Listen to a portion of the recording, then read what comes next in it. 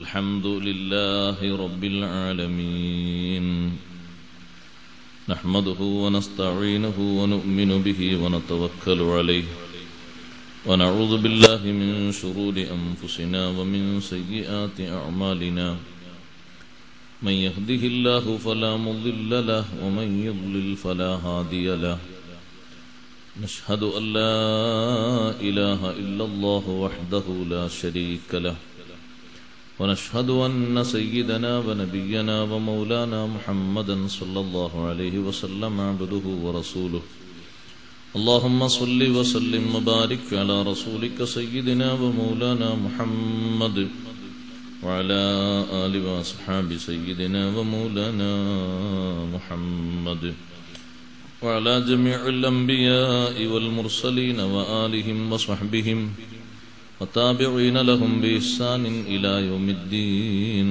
أما بعد فأعوذ بالله من الشيطان الرجيم بسم الله الرحمن الرحيم ومن آياته أن خلق لكم من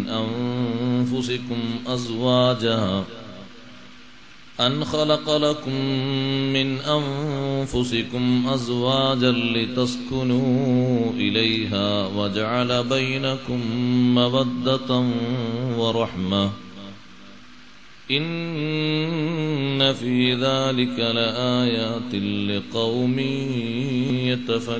يتفكرون صدق الله العلي العظيم صدق وصدق وبلغ رسوله النبي الكريم ونحن على ما قال ربنا من الشاهدين الشاكرين والحمد لله رب العالمين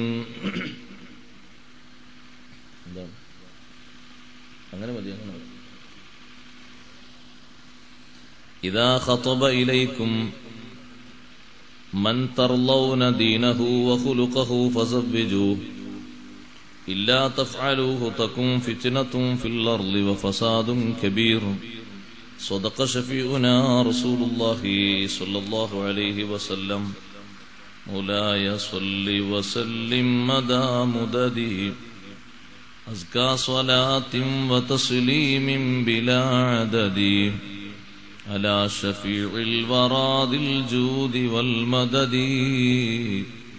يا سيدي يا رسول الله خذ بيدي ما لي سواك فلا ألوي على أحد يا سيدي يا رسول الله خذ بيدي ما لي سواك فلا ألوي على أحد يا سيدي يا رسول الله خذ بيدي ما لي سواك فلا ألوي على أحد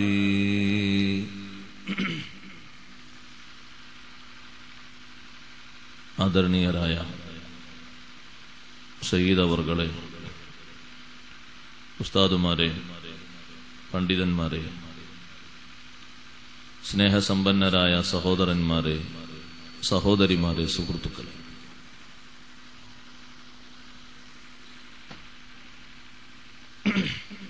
ഒരുപാട്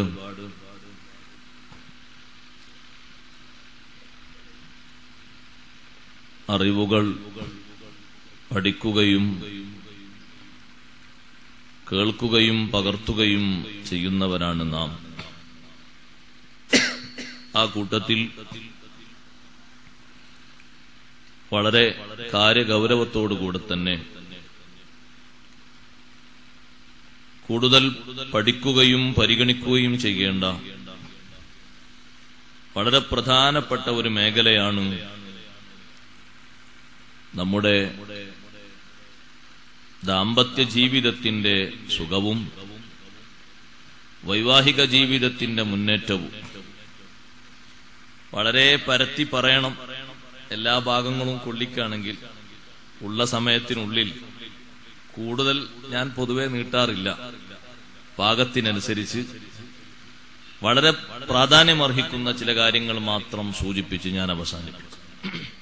അല്ലാഹു സുബ്ഹാനഹു വ തആല നമ്മൾ ഈ ഒരുക്കിയ ഈ സംഗമങ്ങൾ ഇത്രയും കഴിഞ്ഞതും നാളെ നാം നടക്കാനിരിക്കുന്നതും എല്ലാം അള്ളാഹുവിന്റെ ദീനിന് വേണ്ടിയുള്ള ഖിദ്മത്തായി അള്ളാഹു നമ്മിൽ നിന്ന് സ്വീകരിക്കുമാറാകട്ടെ. ഒരുപാട് കാലം വിശുദ്ധ ദീനിന് വേണ്ടി സേവനം ചെയ്യാൻ നമുക്കും നമ്മുടെ മാതാപിതാക്കൾ, ഉസ്താദുമാർ, സന്താനങ്ങൾ, ഭാര്യമാര്, ശിഷ്യന്മാർ, സഹപാഠികൾ, സഹപ്രവർത്തകർ, നാമുമായി ബന്ധമുള്ള മുഅ്മിൻ മുഅ്മിനാത്തുകൾ, സ്നേഹജനങ്ങൾ എല്ലാവർക്കും അല്ലാഹു ആഫിയത്തുള്ള ദീർഘായുസ്സ് നൽകുമാറാകട്ടെ. മാനസികമായും ശാരീരികമായും പ്രയാസങ്ങൾ, വിഷമങ്ങൾ അനുഭവിക്കുന്ന മുഴുവൻ ആളുകൾക്കും നമ്മുടെ ഈ മജ്ലിസ് വലിയ ഒരു പരിഹാരമായി അല്ലാഹു മാറ്റി തരുമാറാകട്ടെ. ആമീൻ എന്ന് ആമുഖമായി പ്രാർത്ഥിക്കുന്നു. വിവാഹ ജീവിതം സുഖകരമാകാൻ ഓരോ പുരുഷനും ഓരോ സ്ത്രീയും, ഇനി വിവാഹം കഴിക്കാനുള്ളവരെ പറ്റി ഞാൻ ആദ്യം പറയട്ടെ. കഴിച്ചവരെ പറ്റി ഇൻഷാ അല്ലാഹ് പറയാം. അവരേതായാലും ഒരു മുറിപാടിലെത്തില്ല. കഴിക്കാനുള്ളവരെ പറ്റി ഞാൻ ആദ്യം കുറച്ച് പറയാം. ഏറ്റവും നല്ല ദീനും സ്വഭാവവും സംസ്കാരവും ഉള്ള ഇണകളെ തെരഞ്ഞെടുക്കണം. ഏറ്റവും പ്രധാനമായി വേണ്ടത് അതാണ്. ആളുടെ ജോലിയോ അല്ലെങ്കിൽ സാമ്പത്തികമായ പുരോഗതിയോ നമുക്കനുസരിച്ച് അത്യാവശ്യം ഇങ്ങോട്ട് തരാൻ മാത്രം കഴിവുള്ളവരാണ് എന്നോ നോക്കിയിട്ടല്ല വിവാഹം തീരുമാനിക്കേണ്ടത്. അങ്ങനെയാണെങ്കിൽ കുഴപ്പമൊന്നുമില്ല, അതിനനുസരിച്ചുള്ള ഫലമേ ഉണ്ടാകും.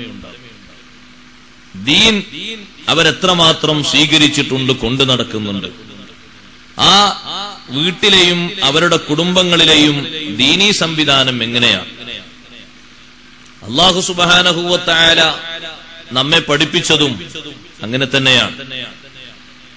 നിങ്ങൾ സ്വീകരിക്കാൻ പോകുന്ന ഭർത്താക്കന്മാർ, സഹോദരിമാർക്ക് വേണ്ടി, മക്കൾക്ക് വേണ്ടി, പെൺമക്കൾക്ക് വേണ്ടി നിങ്ങൾ സ്വീകരിക്കുന്ന ഭർത്താക്കന്മാർ അവര് വളരെ പാവങ്ങളാണെങ്കിലും അവർ നല്ലവരാണോ അല്ലേ എന്നാണ് നിങ്ങൾ നോക്കേണ്ടത്. അൻകിഹുൽ അയാമ മിൻകും വസ്സാലിഹീന മിൻ ഇബാദിക്കും വഇമായിക്കും ഇയകൂനു ഫുഖറാ യുഗ്നിഹിമുല്ലാഹു മിൻ ഫദ്ലിഹി.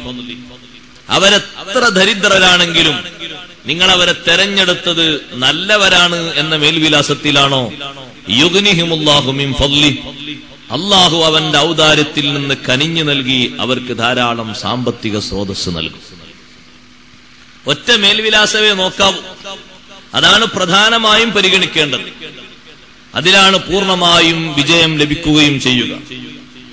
ലോകത്ത് ഏറ്റവും കൂടുതൽ വിജയം സൃഷ്ടിച്ച, വരിച്ച മഹാത്മാക്കളൊക്കെ മക്കൾക്ക് വേണ്ടി സെലക്ട് ചെയ്തത് അങ്ങനെയാണ്. ആദരവായ അഷ്റഫുൽ ഖൽഖ് റസൂലുള്ളാഹി സ്വല്ലല്ലാഹു അലൈഹി വസല്ലം തങ്ങൾ പ്രധാനമായും പരിഗണിച്ചത് അലി ഇബ്നു അബി ത്വാലിബ് റളിയല്ലാഹു അൻഹുവിന്റെ ഇൽമിനെയാണ്. അലി ഇബ്നു അബി ത്വാലിബ് റളിയല്ലാഹു അൻഹു വളരെ പാവപ്പെട്ട സ്വഹാബിയാണ്. വലീമത്ത് കൊടുക്കാൻ പോലും വകുപ്പില്ലാതെ ജീവിച്ചിരുന്ന മഹാനായിരുന്നു അലി റളിയല്ലാഹു അൻഹു. സ്വഹീഹുൽ ബുഖാരിയിൽ കാണാം, വലീമത്ത് ഉണ്ടാക്കാൻ വേണ്ടി, വിവാഹ സദ്യ ഉണ്ടാക്കാൻ വേണ്ടി, ഇതൊരു സുന്നത്താണല്ലോ, അതിനുവേണ്ടി അലി ഇബ്നു അബി ത്വാലിബ് റളിയല്ലാഹു അൻഹു ഒരു കൂലിക്കാരനെയും കൂട്ടിയിട്ട് പുല്ലരിയാൻ പോയി. നമ്മളെ നാട്ടിലെ പുല്ലല്ല, വീട് മേയാനും അതുപോലെ തന്നെ കത്തിച്ചുകൊണ്ട് കൊല്ലപ്പണിയെടുക്കുന്ന ആളുകൾക്ക് അവർക്ക് കൂടുതൽ ചൂട് കിട്ടാനും തീ ആളിക്കത്താനൊക്കെ ഉപകാരത്തിന് വിൽപ്പന നടത്തുന്ന പുല്ല്, നീണ്ട പുല്ല്, അത് അരിഞ്ഞ് കിട്ടുന്ന കാശ് വലീമത്തിന് വേണ്ടി ഉപയോഗിക്കാൻ ഒരു കൂലിക്കാരനെയും വിളിച്ച് അലി ഇബ്നു അബി ത്വാലിബ് റളിയല്ലാഹു അൻഹു 2 ഒട്ടകങ്ങളുമായി പോയി. ആ ഒട്ടകപ്പുറത്ത് കയറ്റിക്കൊണ്ടുവരണം ഈ വലിയ ലോഡ് കണക്കിന് പുല്ല്. പുല്ലക്കരിഞ്ഞ് കെട്ടാക്കി കൊണ്ടുവന്ന് നോക്കുമ്പോ മഹാനവറുകൾ കണ്ട കാഴ്ച കണ്ട ഉടനെ തന്നെ നിന്ന് കരഞ്ഞുപോയി. സ്വഹീഹുൽ ബുഖാരിയിലെ ഹദീസാണ്. എന്തേ കരയാൻ കാരണം?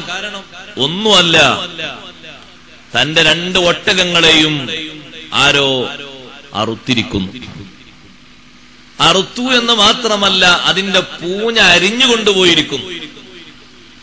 അതിന്റെ വയറിന്റെ ഭാഗം കുത്തിത്തുറന്ന് നല്ല ലിവറും അങ്ങനെ കൂടുതൽ സ്മൂത്തായ മാംസങ്ങളൊക്കെ വലിച്ചൂരി കൊണ്ടുപോയിരിക്കുന്നു. ഈ രംഗം കണ്ടപാടെ വല്ലാതെ ഭയന്നുപോയി അലി ഇബ്നു അബീ ത്വാലിബ് റളിയല്ലാഹു അൻഹു. ചുറ്റുപാടുള്ള ആളുകൾ പറഞ്ഞു, ആരുമല്ല, നിങ്ങളുടെ ഉപ്പയുടെ സഹോദരനായ ഹംസത്ത് ബിൻ അബ്ദുൽ മുത്തലിബ് റളിയല്ലാഹു അൻഹു ആണ്. എവിടെയെന്ന് ചോദിച്ചപ്പോ ആ പുരയിലുണ്ട്. അന്ന് മദ്യപാനം നിരോധിക്കാത്ത കാലമാണ്. അപ്പൊ നന്നായി കുടിച്ചു വന്നപ്പോ ഒട്ടകങ്ങനെ നിൽക്കുന്നത് കണ്ടപ്പോ അതിലങ്ങ് ശരിയാക്കി. 2 ഒട്ടകങ്ങളെ ആരോന്ന് പറഞ്ഞു കൊടുത്തു, അലായാ ഹംസു ലിശ്ശുറുഫിൻ നവാഇ. മദ്യപാനിയായി വന്ന അലി ഇബ്നു അബീ ത്വാലിബ് റളിയല്ലാഹു അൻഹുവിന് ഹംസ റളിയല്ലാഹു അൻഹുവിനോട്, മഹാനവർകളോട് മദ്യപാനം നിരോധിക്കുന്നതിന്റെ മുമ്പാണ്, അത് പ്രത്യേകം മനസ്സിലാക്കണം. ആരോ വിളിച്ചു പറഞ്ഞു, അല്ല ഹംസു, അതാ നല്ല ഉയർന്നു നിൽക്കുന്ന പൂഞ്ഞയുമായി നിൽക്കുന്ന മെച്ചപ്പെട്ട ഒട്ടകങ്ങൾ, ആ ഒട്ടകങ്ങളെ പിടിച്ച് നിങ്ങളങ്ങ് അറുത്തേക്കൂ. അത് കേൾക്കേണ്ട താമസം ആരുടേതെന്ന് ചോദ്യമില്ല. അത് അറുത്തിട്ടതിൽ നിന്ന് മാംസം എടുത്തിട്ട് വേവിച്ചത് കഴിക്കാൻ ഒരുങ്ങുകയാണ്. അലി ഇബ്നു അബീ ത്വാലിബ് റളിയല്ലാഹു അൻഹു ഈ സങ്കടം നേരെ പോയി പറഞ്ഞു ഹബീബ് റസൂലുള്ളാഹി സ്വല്ലല്ലാഹു അലൈഹി വസല്ലം തങ്ങളോട്. അലിയാരെയും കൂട്ടിയിട്ട് തങ്ങൾ വന്നു. അപ്പൊ നോക്കുമ്പോൾ ധാരാളം ആളുകളുണ്ട്. കൂട്ടത്തിൽ ഹംസത്ത് ബിൻ അബ്ദുൽ മുത്തലിബും ഉണ്ട്. നബി സല്ലല്ലാഹു അലൈഹി വസല്ലം എന്തെങ്കിലും പറയാൻ വേണ്ടി നോക്കുമ്പോ അവരിങ്ങനെ ആടിക്കളിക്കുകയാണ്. അപ്പൊ തങ്ങൾ പറഞ്ഞു, നല്ലവണ്ണം മസ്തായിട്ടുണ്ട്. ഇപ്പൊ നമ്മളൊന്നും പറഞ്ഞാലും ശരി, പറഞ്ഞിട്ടില്ലെങ്കിലും ശരി, ഒരു കാര്യം ഉണ്ടാകൂല. ഇവരൊക്കെ കണ്ടപാടെ ഹംസ റളിയല്ലാഹു അൻഹു പറയുന്നത്, ഹൽ അൻതും ഇല്ലാ അബീദുൽ ലി അബീ, നിങ്ങളൊക്കെ എന്റെ ബാപ്പയുടെ കൊച്ചു കൊച്ചു അടിമകളല്ലയോ, നിങ്ങൾക്ക് എന്നോട് എന്ത് പറയാനാണ്? അഥവാ അബ്ദുൽ മുത്തലിബിനെ സൂചിപ്പിച്ചിട്ടാണ് പറയുന്നത്. അബ്ദുൽ മുത്തലിബിന്റെ സംരക്ഷണത്തിലല്ലേ നിങ്ങളൊക്കെ വളർന്നത്. അതൊരു മൈൻഡാക്കിയില്ല. പക്ഷേ അലി റളിയല്ലാഹു അൻഹു വല്ലാത്ത സങ്കടം. വലീമത്ത് ഒപ്പിക്കാൻ വേണ്ടി, വലീമത്ത് നടത്താൻ വേണ്ടി പുല്ലരിഞ്ഞ് അത് വിറ്റിട്ട് കിട്ടുന്ന കാശിന് വേണം വലീമത്ത് നടത്താൻ. എത്രമാത്രം വലിയ പ്രയാസമാണ് അലി റളിയല്ലാഹു അൻഹു അനുഭവിച്ചത്. നമ്മുടെ വിഷയം അവിടെയല്ല. എന്നിട്ടും അഷ്റഫുൽ ഖൽഖ് റസൂലുള്ളാഹി സ്വല്ലല്ലാഹു അലൈഹി വസല്ലം തങ്ങൾ തെരഞ്ഞെടുത്തത് ഒരുപാട് സമ്പന്നരായ സ്വഹാബിമാര് ഇല്ലേ, ധാരാളം ഉണ്ട്. നബി സല്ലല്ലാഹു അലൈഹി വസല്ലം തങ്ങൾ പറഞ്ഞാൽ സ്വീകരിക്കാൻ പറ്റുന്ന എത്ര ആളുകളുണ്ട്, അന്വേഷിച്ച് വന്നവരെത്രയുണ്ട്. പക്ഷേ അവിടുന്ന് മുൻഗണന നൽകിയത് ഏറ്റവും കൂടുതൽ ഖലാഇനും ഇൽമിനും വലിയ കഴിവും പ്രാപ്തിയും ഉള്ള കുട്ടിക്കാലം മുതൽക്ക് നബി സല്ലല്ലാഹു അലൈഹി വസല്ലം തങ്ങളെ കൂടെ നടന്ന് എല്ലാ വിഷയങ്ങളും കണ്ടും കേട്ടും അറിഞ്ഞും പകർത്തിയ, തങ്ങളെ വല്ലാതെ സ്വന്തം ശരീരത്തെക്കാളും സ്നേഹിച്ച അലി ഇബ്നു അബീ ത്വാലിബ് റളിയല്ലാഹു അൻഹുവിനെയാണ് തെരഞ്ഞെടുത്തത്. വേറെ ഒരാളെയും തെരഞ്ഞെടുത്തില്ല. ഒരാൾക്കും നറുക്ക് വീണതുമില്ല. അള്ളാഹുവിന്റെ നിർദ്ദേശമാണ്. നബി സല്ലല്ലാഹു അലൈഹി വസല്ലം തങ്ങൾ പകരം ഒട്ടകങ്ങളെ വീണ്ടും കൊടുത്തു. ആ ഒട്ടകപ്പുറത്ത് വീണ്ടും പുല്ലരിഞ്ഞ് കൊണ്ടുവന്നത് വിൽപ്പന നടത്തിയിട്ടാണ് വലീമത്തിന് കാശുണ്ടാക്കിയത്. വിഷയം മറക്കരുത്. പരമദരിദ്രരാണെങ്കിലും പരിശുദ്ധ ദീൻ അവരിലുണ്ടോ എങ്കിൽ വിവാഹ ജീവിതത്തിന് വലിയ സുഖം ഉണ്ട്. അതിലൂടെ പിറക്കുന്ന സന്താനങ്ങളോ അവർക്ക് വലിയ സൗകുമാര്യതയും ഉണ്ട്. അവരീ നാട്ടിൽ ഒരു വേറിട്ട ചരിത്രം രചിക്കും. മാത്രമല്ല അവരുടെ ആ ചരിത്രത്തിന്റെ താവഴിയിൽ ധാരാളം ജനങ്ങൾ സുഹൃതങ്ങളുമായി സല്ലപിക്കും. ഒരുപാട് സ്വാലിഹീങ്ങൾ പിറക്കും. അങ്ങനെ സൽപ്പേരും നീതിയും ധർമ്മവും നാട്ടിൽ നിലനിൽക്കും. ഒന്നേ കാര്യമായി പരിഗണിക്കാവൂ, ദീൻ ഏറ്റവും മുഖ്യമായി പരിഗണിക്കണം. അത് പരിഗണിക്കാത്തത് കൊണ്ട് പിന്നെ ഉപദേശിക്കാതൊന്നും നടക്കൂല. എനിക്കൊരു പരിമിതി ഉണ്ടാവും. പിന്നെ അങ്ങോട്ട് പറയാ അതൊന്നും അങ്ങനെ നടക്കൂല. ദീൻ അവരെ ദീൻ ഏത് രൂപത്തിലുണ്ട്. അതുകൊണ്ടാണ് ഹബീബ് സല്ലല്ലാഹു അലൈഹി വസല്ലം പറഞ്ഞത്, ഇദാ ഖതബ ഇലൈക്കും മൻ തർലൗന ദീനഹു വഖുലുഖഹു, നിങ്ങളിലേക്ക് വിവാഹാലോചന നടത്തി വന്നാൽ ആര്? മൻ തർലൗന ദീനഹു വഖുലുഖഹു, അവന്റെ ദീന് നിങ്ങൾക്ക് തൃപ്തിയാണ്, അവന്റെ സ്വഭാവവും നിങ്ങൾക്ക് ഇഷ്ടപ്പെട്ടതാണ്. ഫസബ്ബിജൂ, നിങ്ങൾ അവർക്ക് കല്യാണം കഴിച്ചു കൊടുക്കണം, മടക്കി വിടരുത്. വേറെ ഏത് രൂപഭാവങ്ങളിൽ കുഴപ്പമുണ്ടായാലും മടക്കി വിടരുത്. ദീനും സ്വഭാവവും രണ്ടിനും വലിയ പരിഗണനയുണ്ട്. ആ പരിഗണന കണ്ടിട്ടല്ലേ വലിയ മഹാസമ്പന്നർ പോലും സ്വന്തം മക്കൾക്ക് ഇണയാക്കി കൊടുത്തത്. വളരെ പരിമദരിദ്രന്മാരായ ആളുകൾ എത്രയുണ്ട്. മർവാ നാട്ടിലെ ഖാളിയായിരുന്നില്ലേ നൂഹ് ഇബ്നു മറിയം എന്ന് പറയുന്ന മഹാൻ? വലിയ പണ്ഡിതനാണ്, മർവാ നാട്ടിലെ ഖാളിയാണ്. ഖാളി എന്ന് പറഞ്ഞാൽ നമ്മളെ നാട്ടിലെ ഖാളി എന്ന് പറയും പോലെയല്ല. ആ നാട്ടിൽ ഏതൊരു തീരുമാനം പറയാനും ഏതൊരു മസ്അലക്ക് മറുപടി കൊടുക്കാനും പ്രശ്നങ്ങൾ പരിഹരിക്കാനും വലിയ പാണ്ഡിത്യമുള്ള ഖാളിയാണ്, ജഡ്ജിയാണ്. ഒരു ജഡ്ജിയുടെ റോളിൽ വർക്ക് ചെയ്യുന്ന, വിഷയങ്ങൾ ശരിക്ക് പ്രസ്താവിക്കുകയും പ്രഖ്യാപിക്കാനും കഴിവും പക്വതയുമുള്ള മഹാപണ്ഡിതനാണ്, ഭരണകർത്താവാണ്. അതോടൊപ്പം തന്നെ വലിയ സമ്പന്നനുമാണ്. മർവാ നാട്ടിലെ ഖാളിയായ നൂഹ് ഇബ്നു മറിയം എന്ന് പറയുന്ന മഹാനവർകൾ ഒരു ദിവസം തന്റെ തോട്ടത്തിൽ കയറി. തോട്ടത്തിൽ പണിയെടുക്കുന്ന അടിമയെ വിളിച്ചിട്ട് പറഞ്ഞു, നല്ല ക്ഷീണമുണ്ട്, നീ നല്ല മധുരമുള്ള, കഴിക്കാൻ നല്ല മധുരമുള്ള, ദാഹം ശമിക്കുന്ന, വിശപ്പ് അത്യാവശ്യമൊക്കെ അടങ്ങുന്ന നല്ലൊരു റുമ്മാൻ കൊണ്ടുവാ.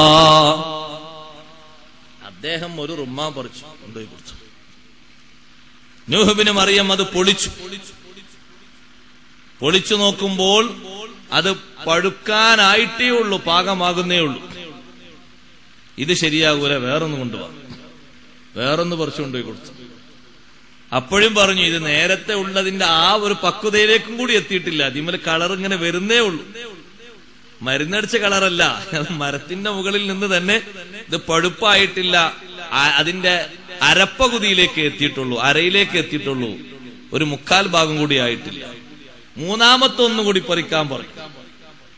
കൊണ്ടുവരാൻ പറഞ്ഞപ്പോ അത് പച്ചയാണ്. ശരി, അതിന്റെ കുരു എടുത്ത് ഓരോന്നിങ്ങനെ വായിലേക്കിട്ടാൽ കയ്പ് വരും, കഴിച്ചു കളയും. അപ്പൊ എത്ര കാലമായി ഇവിടെ ജോലി എടുക്കാൻ തുടങ്ങിയിട്ട്? അപ്പോ കാലങ്ങളൊക്കെ ഒരുപാടായി. ഈ ചാൻസിൽ നിങ്ങൾ നോക്കി, ഈ ചാൻസിൽ, ഈ ഒരു അവസരത്തിൽ വീണുപോയി ആരും പെറുക്കാൻ വരാത്തത്, അല്ലെങ്കിൽ കിളികൾ കൊത്തി തിന്നതിന്റെ ബാക്കി വേസ്റ്റായി പോകുന്നത്, വള്ളിക്ക് ചുവട്ടിൽ വീണുപോകുന്നത്, വീട്ടുകാരും അങ്ങനെ പെറുക്കിയെടുക്കാൻ വരൂല, അല്ലാതെ തന്നെ ഇഷ്ടം പോലെയില്ലേ. ഏതെങ്കിലും ഒന്ന്, നിങ്ങൾക്ക് ഇതിന്റെ രുചിയൊന്നും അറിയില്ലേ, പഴുത്തതൊന്നും കൊണ്ടുവരാൻ അറിയില്ലേ. ആ അടിമ പറഞ്ഞു, അല്ലയോ പ്രിയപ്പെട്ട യജമാനരെ, നിങ്ങൾ എന്നെ ഏൽപ്പിച്ച ഉത്തരവാദിത്തം ഇത് പരിപാലിക്കലാണ്.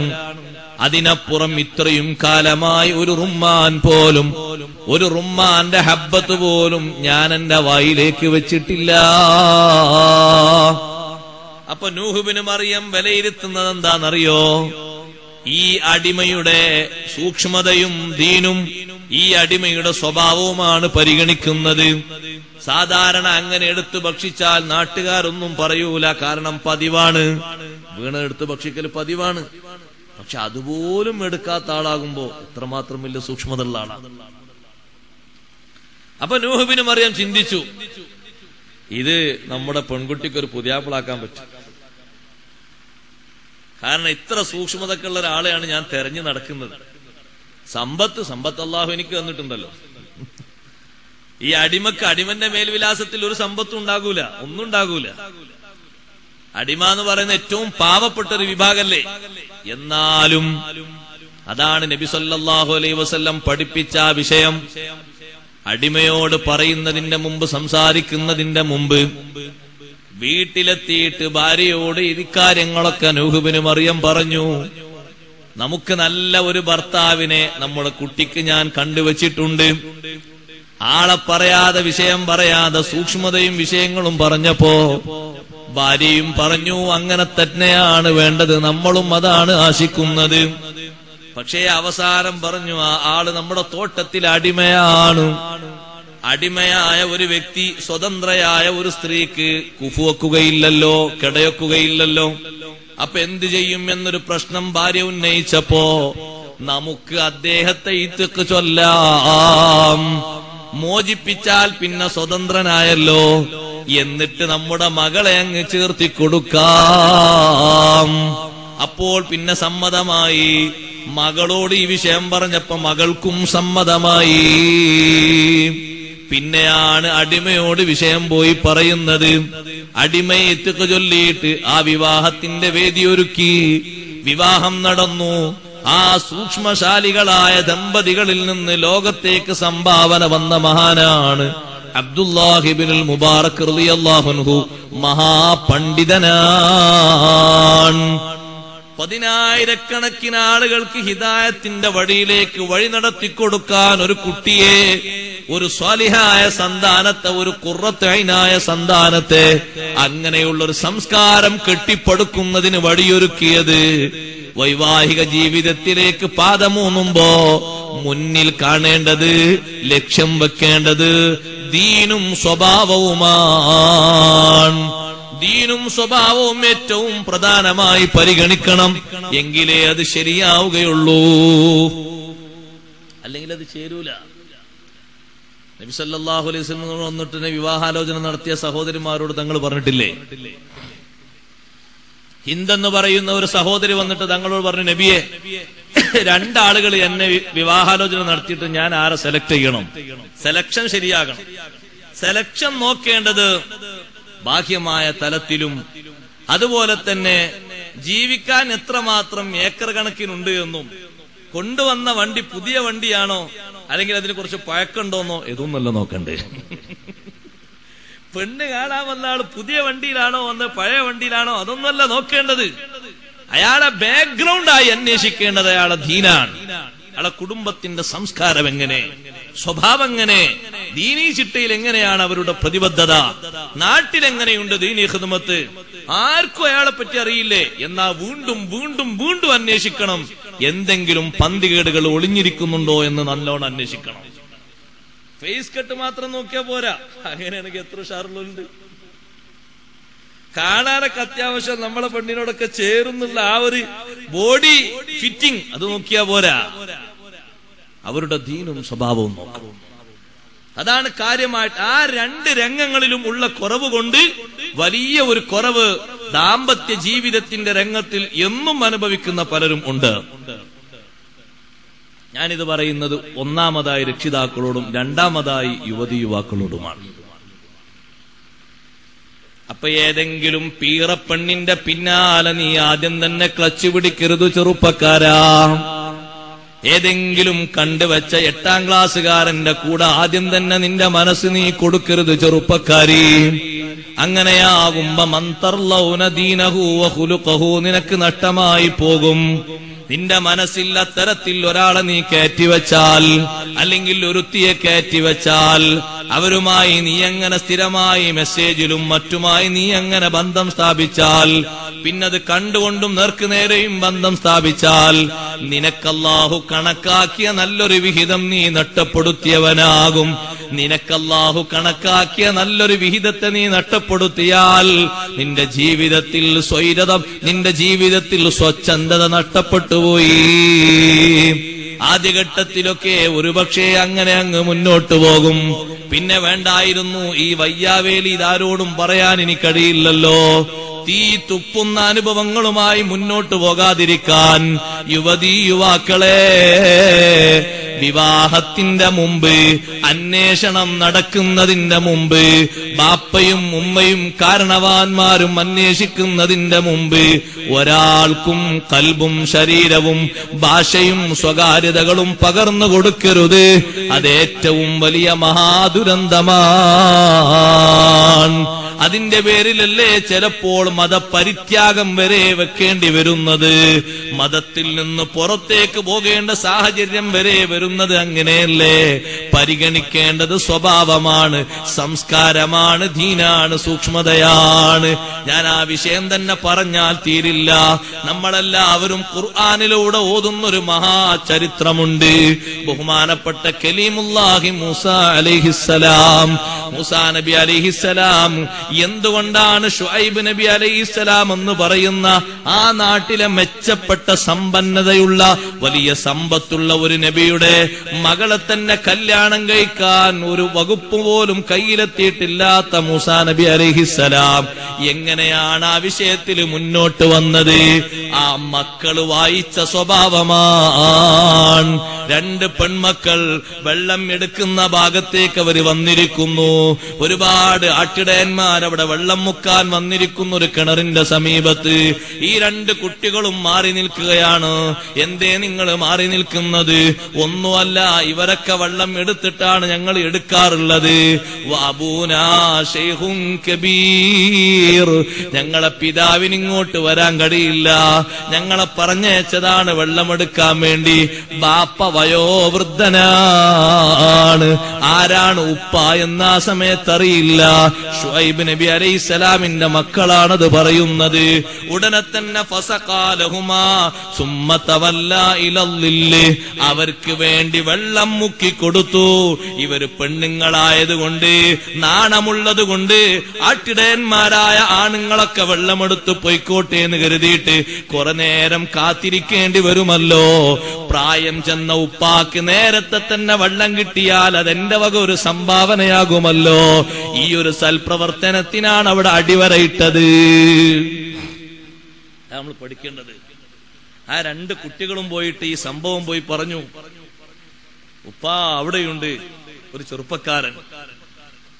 മൂസാ നബി അലൈഹിസ്സലാമിന്റെ ശരീരത്തിന്റെ ആ തുടിപ്പും ആ ശരീരത്തിന്റെ കളറും ആ ശരീരത്തിലെ മുടിയും രോമങ്ങളൊക്കെ ഹബീബ് റസൂലുള്ളാഹി സ്വല്ലല്ലാഹു അലൈഹി വസല്ലം അത് കണ്ട് നേരെ കണ്ട് ഇസ്രാഇന്റെ യാത്ര കഴിഞ്ഞ് വന്ന് തങ്ങൾ സ്വഹാബത്തിനോട് പറഞ്ഞില്ലേ, ഞാൻ അന്ന് മൂസാ നബി അലൈഹിസ്സലാമിനെ കണ്ടു. മൂസാ നബി അലൈഹിസ്സലാം നല്ല ആരോഗ്യമുള്ള ഒരു നബിയാണ്. നല്ല പവറുണ്ട് ശരീരത്തിന്, നല്ല പൊക്കമുണ്ട്. മുടിയൊക്കെ കണ്ടാൽ മുടിയുടെ ഒരു ചൊറുക്ക് തങ്ങൾ പറഞ്ഞതാണ്. ആ മുടിയിൽ നിന്ന് വെള്ളം ഇങ്ങനെ ഉറ്റി വീഴുന്നത് പോലെ, കുളിച്ചു വരുന്ന ആളെ മുടിയിൽ നിന്ന് വെള്ളം ഉറ്റി വീഴുന്നത് പോലെ മുടിയൊക്കെ കാണാൻ നല്ല സൗന്ദര്യമുണ്ട്. മൂസാ നബി അലൈഹിസ്സലാമിനെ പറ്റി ഇങ്ങനെ പറഞ്ഞ് വിശേഷണം പറഞ്ഞു കൊടുത്തു. ഈ മൂസാ നബി അലൈഹിസ്സലാമിന്റെ ഈ സ്വഭാവം അതാണ് ആ കുട്ടികൾ വിലയിരുത്തിയത്. അവർ ഉപ്പാനോട് പോയിട്ട് പറഞ്ഞു, ഉപ്പാ, ഞങ്ങൾക്ക് നേരത്തെ ഇന്ന് വെള്ളം കിട്ടാൻ കാരണം അവിടെ ഒരു ചെറുപ്പക്കാരൻ വന്നിട്ട് ആ കിണറിന്റെ സമീപത്ത് അവിടെ ഇരിപ്പുണ്ടായിരുന്നു. ഞങ്ങൾ മാറി നിൽക്കുന്നു, ഞങ്ങൾ മാത്രം രണ്ട് പെൺകുട്ടികൾ. എന്താ നിങ്ങൾ മാറി നിൽക്കുന്നത്? പതുക്കെ ഞങ്ങൾ പറഞ്ഞു, ഇവരൊക്കെ വെള്ളം എടുത്തിട്ടാണ് സാധാരണ വെള്ളം എടുക്കാറുള്ളത്. ഇത് പറഞ്ഞപ്പോ ബഹുമാനപ്പെട്ട മൂസാ നബി അലൈഹിസ്സലാം, ഞാൻ മൂസാ നബി അലൈഹിസ്സലാമാണെന്ന മേൽവിലാസമൊന്നും പരിചയപ്പെടുത്തിയില്ല. അല്ലാഹ്, ഈ കുട്ടികൾക്ക് വെള്ളം കിട്ടാൻ ഇനി എത്ര നേരാകും? ഇവർക്ക് ഹയാ ഉള്ളത് കൊണ്ടാണല്ലോ ഇവര് നേരെ വന്ന് അവരൊക്കെ തിക്കി തിരക്കിയിട്ട് അതിന്റെ ഇടയിലൂടെ മുക്കാതിരിക്കുന്നത്. അല്ലെങ്കിൽ കിണറ്റിൽ നിന്ന് നിങ്ങൾ ഒരാൾ മുക്കിയിട്ട് ഞങ്ങൾ മുക്കട്ടെ എന്ന് പറഞ്ഞുകൊണ്ട് ഒന്നും പറയുന്നില്ലല്ലോ. അപ്പൊ അവർക്ക് വേണ്ടി വലിയൊരു സൽപ്രവർത്തനം ചെയ്തു കൊടുത്തു. ഈ സംഭവം പറഞ്ഞപ്പോൾ വിളിച്ചു കൊണ്ടുവരാൻ വേണ്ടിയും കുട്ടികളെ അയച്ചു. ഫജാഅതുഹു ഇഹ്ദാഹുമാ തംശി അലസ്തിഹിയാ قالت إن أبي يدعوك ليجزيك أجر ما سقيت لنا. അപ്പൊ ആ പെൺകുട്ടി വന്നതെങ്ങനെ? മൂസാ നബി അലൈഹിസ്സലാമിന്റെ അടുത്തേക്ക് വന്നത് തംശി അലസ്തിഹിയ. ആ പെൺകുട്ടിയിൽ നിന്ന് മൂസാ നബി അലൈഹിസ്സലാം വായിച്ചെടുക്കുന്ന ദീനീബോധം വളരെ ഹയാവോടുകൂടെ നാണം കുണുങ്ങിയിട്ടാണ് ആ പെൺകുട്ടി വന്ന് വളരെ പതുക്കെ പറഞ്ഞു, ഇന്ന അബീ യദ്ഊക ലിയജ്സിയക അജ്റ മാ സഖൈത ലനാ, ഞങ്ങൾക്ക് വെള്ളം മുക്കി തന്നതിന് നിങ്ങൾക്ക് കൂലി തരാൻ ബാപ്പ വിളിക്കുന്നുണ്ട് നിങ്ങളെ. ബഹുമാനപ്പെട്ട മൂസാ നബി അലൈഹിസ്സലാം പോയി നോക്കി. അവിടെ എത്തിയപ്പോഴാണല്ലോ അത് ശുഐബ് നബി അലൈഹിസ്സലാമാണെന്ന് മനസ്സിലായത്. ഫഖസ്സ അലൈഹിൽ ഖസസ്, 30 കൊല്ലത്തെ ചരിത്രങ്ങൾ മൊത്തം അങ്ങ് വിശദീകരിച്ചു കൊടുത്തു. ജീവിതത്തിന്റെ ആരംഭം മുതൽ മദീനയിലേക്ക് വരാനുണ്ടായ കാരണങ്ങളെല്ലാം ഞാനത് ഓരോന്നോരോന്നായി പറയുന്നില്ല. മൊത്തം വിശദീകരിച്ചു കൊടുത്തപ്പോ ആദ്യം തന്നെ സാന്ത്വനത്തിന്റെ വാക്ക് നൽകിയിട്ട് ശുഐബ് നബി അലൈഹിസ്സലാം പറഞ്ഞു, ലാ തഖഫ് നജൗത മിനൽ ഖൗമിൽ ളാലിമീൻ, ഒട്ടും പേടിക്കണ്ട, ആ അക്രമികളായ സമുദായത്തിൽ നിന്ന് നിങ്ങൾ രക്ഷപ്പെട്ടിരിക്കുന്നു, പേടിക്കേണ്ടതില്ല. അപ്പോഴാണ് ഒരു മോൾ അകത്തുനിന്ന് പറഞ്ഞത്, ഈ സംസാരം ഇങ്ങനെ മാറിപ്പോയിട്ട് ഇനി ബാപ്പ വിളിച്ച വിഷയം മറക്കണ്ടെന്ന് പറഞ്ഞിട്ട്, ബാപ്പ നിങ്ങൾ വിളിച്ചത് കൂലി കൊടുക്കാനല്ലേ, നിങ്ങൾ കൂലി കൊടുത്തോളൂ. നിങ്ങൾ കൂലി കൊടുക്കുന്ന ആള് നിങ്ങൾ എന്താണോ കൂലിയായിട്ട് മുപ്പരോട് പറയുന്നത് അത് ഏറ്റെടുക്കാൻ അൽ ഖവിയുൽ അമീൻ കുട്ടികൾ വിലയിരുത്തി. ശക്തനുമാണ്, വിശ്വസ്തനുമാണ്. എങ്ങനെ വിശ്വസ്തനാ തിരിഞ്ഞ്? ആ പെൺകുട്ടികൾക്ക് അവരെ കണ്ടിട്ട് നോക്കിയിട്ട് വേറെ വർത്തമാനങ്ങളൊന്നുമില്ലാതെ സുരക്ഷിതമായി അവരെ ആവശ്യം പൂർത്തീകരിച്ചു കൊടുത്തില്ലേ? അൽ അമീനാണ്, ഖവിയുൽ അമീനാണ്, ശക്തനുമാണ്, നല്ല അമാനത്തുള്ള ആളുമാണ്. ഇതന്നല്ലേ വേണ്ടത്. അപ്പോഴാണല്ലോ ബഹുമാനപ്പെട്ട ശുഐബ് നബി അലൈഹിസ്സലാം പറയുന്നത്, നിങ്ങൾക്ക് കൂലിയായി ഞാൻ ഉദ്ദേശിക്കുന്നത് ഇന്നി ഉരീദു അൻ ഉൻകിഹക ഇഹ്ദബ്നതയ്യ ഹാതൈനി, എന്റെ ഈ രണ്ട് പെൺമക്കളിൽ നിന്ന് ഒരു മോളെ നിങ്ങൾക്ക് നിക്കാഹ് ചെയ്തു തരാൻ ഞാൻ ഉദ്ദേശിക്കുന്നുണ്ട്. അലാ അൻത ഉജുറനി സമാനിയ ഹിജജ്, 8 കൊല്ലം നിങ്ങൾ ഇവിടെ ഒന്ന് തൊഴിലെടുക്കണം. 8 കൊല്ലം മൂസാ നബി അലൈഹിസ്സലാം അവിടെ തൊഴിലെടുത്തു. അതിന്റെ പിന്നിൽ ഒരുപാട് രഹസ്യങ്ങളുണ്ട് സഹോദരങ്ങളെ. ചരിത്രങ്ങൾ പഠിച്ചാൽ വലിയ സംഭവമാണ്. എന്തിനാണ് അത്രയും വർഷം അവിടെ താമസിപ്പിച്ചത്? വിഷമിപ്പിക്കാനല്ല. ശുഐബ് നബി അലൈഹിസ്സലാം ഫിർഔനും ജനതയും ഇവിടെ നീക്കുന്ന കരുക്കളെ കുറിച്ച് നന്നായി ബോധമുള്ളവരും അറിവുള്ളവരുമാണ്. അതിനൊക്കെ ഒരു കുറവ് വരാനും ഇവർക്കോ ബഹുമാനപ്പെട്ട മൂസാ നബി അലൈഹിസ്സലാമിന് അള്ളാഹു കണക്കാക്കിയൊരു 40 വയസ്സിന്റെ മികവില്ലേ? ആ 40 വയസ്സിന്റെ മികവെത്തുമ്പോ അള്ളാഹു അവന്റെ റിസാലത്ത് കൊണ്ട് അനുഗ്രഹിക്കുന്നൊരു സമയമായി. അപ്പോഴേക്ക് ഈ സംഗതി നടന്നാൽ അൽഹംദുലില്ലാഹ് ഞാൻ ഭാഗ്യവാനാണ്, എന്റെ മക്കളും ഭാഗ്യവാനാണ്, എന്റെ മരുമകനും ഭാഗ്യവാനാണ്. അങ്ങനെ പേരക്കുട്ടികൾ മുർസലീങ്ങളായി പ്രവാചകന്മാരായി വരാൻ അതൊരു നിമിത്തമായി. എന്താണ് ശുഐബ് നബി അലൈഹിസ്സലാം നോക്കിയത്? കലീമുല്ലാഹി മൂസ അലൈഹിസ്സലാമിന്റെ സ്വഭാവം നിങ്ങൾ നോക്കി, എത്ര നല്ലൊരു സ്വഭാവമാണ്. ബഹുമാനപ്പെട്ട ഉമ്മു സലമ ബീവി റളിയല്ലാഹു അൻഹ പലപ്പോഴും പറയാറുണ്ട്, ഞാൻ മക്കത്ത് നിന്ന് ഇങ്ങോട്ട് മദീനയിലേക്ക് ഒറ്റക്ക് ഹിജ്റ വന്നതാണ്. ഒറ്റക്ക ഹിജ്റ വന്ന്, ചെറിയ ധൈര്യമൊന്നും പോരാ. കാരണം എവിടെ കണ്ടാലും ശത്രുക്കൾ പിടിച്ചു കിട്ടും. ഉമ്മു സലമ ബീവി റളിയല്ലാഹു അൻഹയും ഭർത്താവ് അബൂ സലമ റളിയല്ലാഹു അൻഹു രണ്ടും കൂടി ഹിജ്റ പോകാൻ ഒരുങ്ങുമ്പോ അപ്പോ അബൂ സലമ റളിയല്ലാഹു അൻഹുവിന്റെ കുടുംബക്കാരും ഉമ്മു സലമ റളിയല്ലാഹു അൻഹയുടെ കുടുംബക്കാരും വന്ന് തടഞ്ഞു വെച്ചു. സലമത്ത് എന്ന് പറയുന്ന കുട്ടിയെ രണ്ടു കൂട്ടരും പിടിവലി കൂടി. ഉമ്മു സലമ ബീവി റളിയല്ലാഹു അൻഹ അവരാണ്, ഒരു കുടുംബത്തിന്റെ കയ്യിൽ ഒരു കൈ, മറ്റേ കുടുംബത്തിന്റെ കയ്യിൽ ഒരു കൈ. എന്റെ കുട്ടിന്റെ 2 കൈ രണ്ടാളും കൊണ്ടുപോകുമെന്ന് പേടിച്ചുപോയി. അമ്മാതിരി വലിക്കാൻ. സലമത്തിനെ വിട്ടു തരൂല, നിങ്ങൾ രണ്ടുപേരും പോയാലും ശരി, കുട്ടിനെ വിട്ടു തരൂല. ഹിജ്റ പോകാൻ.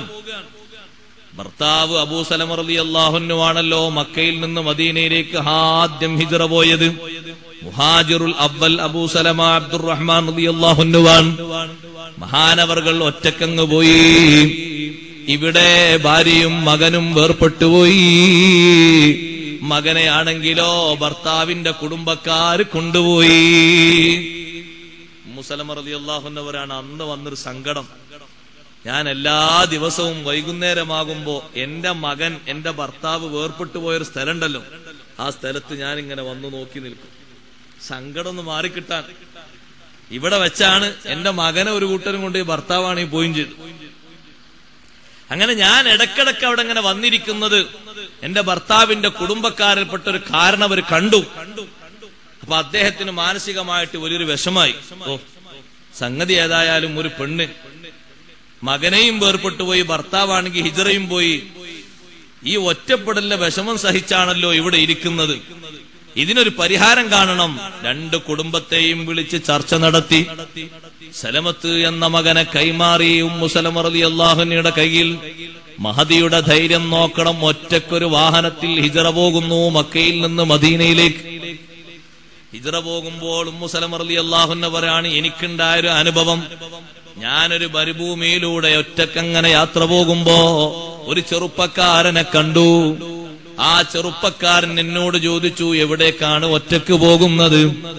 ആ ചെറുപ്പക്കാരൻ അന്ന് നബി തങ്ങളെ കൊണ്ട് വിശ്വസിച്ചിട്ടില്ല. ഞാൻ പറഞ്ഞു, മദീനയിലേക്കാണ്. എന്നാ നിങ്ങൾ പേടിക്കേണ്ടതില്ല, മദീനയുടെ ബൗണ്ടറി വരെ, അതിർത്തി വരെ ഞാൻ എത്തിച്ചു തരാം. മുസലമ റളിയല്ലാഹു അൻഹു പറയാണ്, ആ ചെറുപ്പക്കാരന്റെ ഒരു അമാനത്ത് ഞാനത് മറക്കൂല. വിശ്വസ്തത. എന്റെ ഒട്ടകത്തിന്റെ കടിഞ്ഞാണും പിടിച്ച് മുന്നിൽ നടന്നു. ഞാൻ ഒട്ടകത്തിന്റെ ഉള്ളില്, ആ ഒട്ടകക്കൂടിന്റെ ഉള്ളിൽ ഞാനും എന്റെ മകൻ സലമയും ഞങ്ങൾ രണ്ടുപേരും ഇരിക്കുക. എന്നിട്ട് ഒരു പേടിയും വേണ്ടട്ടോ, ഞാൻ നിങ്ങൾക്ക് ശരിക്കും മദീനയിലേക്ക് റൂട്ട് എത്തിച്ചേരാം. ഒരു പെണ്ണല്ലേ ഒറ്റക്ക് പോകുന്നത്. അങ്ങനെ ഏകദേശം മദീനയുടെ അതിർത്തി എത്താൻ നേരത്തെ ഇനിയൊന്നും പേടിക്കേണ്ട, നേരെ പോയാൽ മതി, അടുത്ത് തന്നെയാണെന്ന് പറഞ്ഞ് തിരിച്ചു പോന്നു. അപ്പൊ പറഞ്ഞു, ആ ചെറുപ്പക്കാരനായ, അന്ന് എനിക്കങ്ങനെ വഴി കാണിച്ചു തന്ന ആ ചെറുപ്പക്കാരൻ, അദ്ദേഹം നല്ല അമാനത്തുള്ള ആളാണ്, വിശ്വസ്തതയുള്ള ആളാണ്.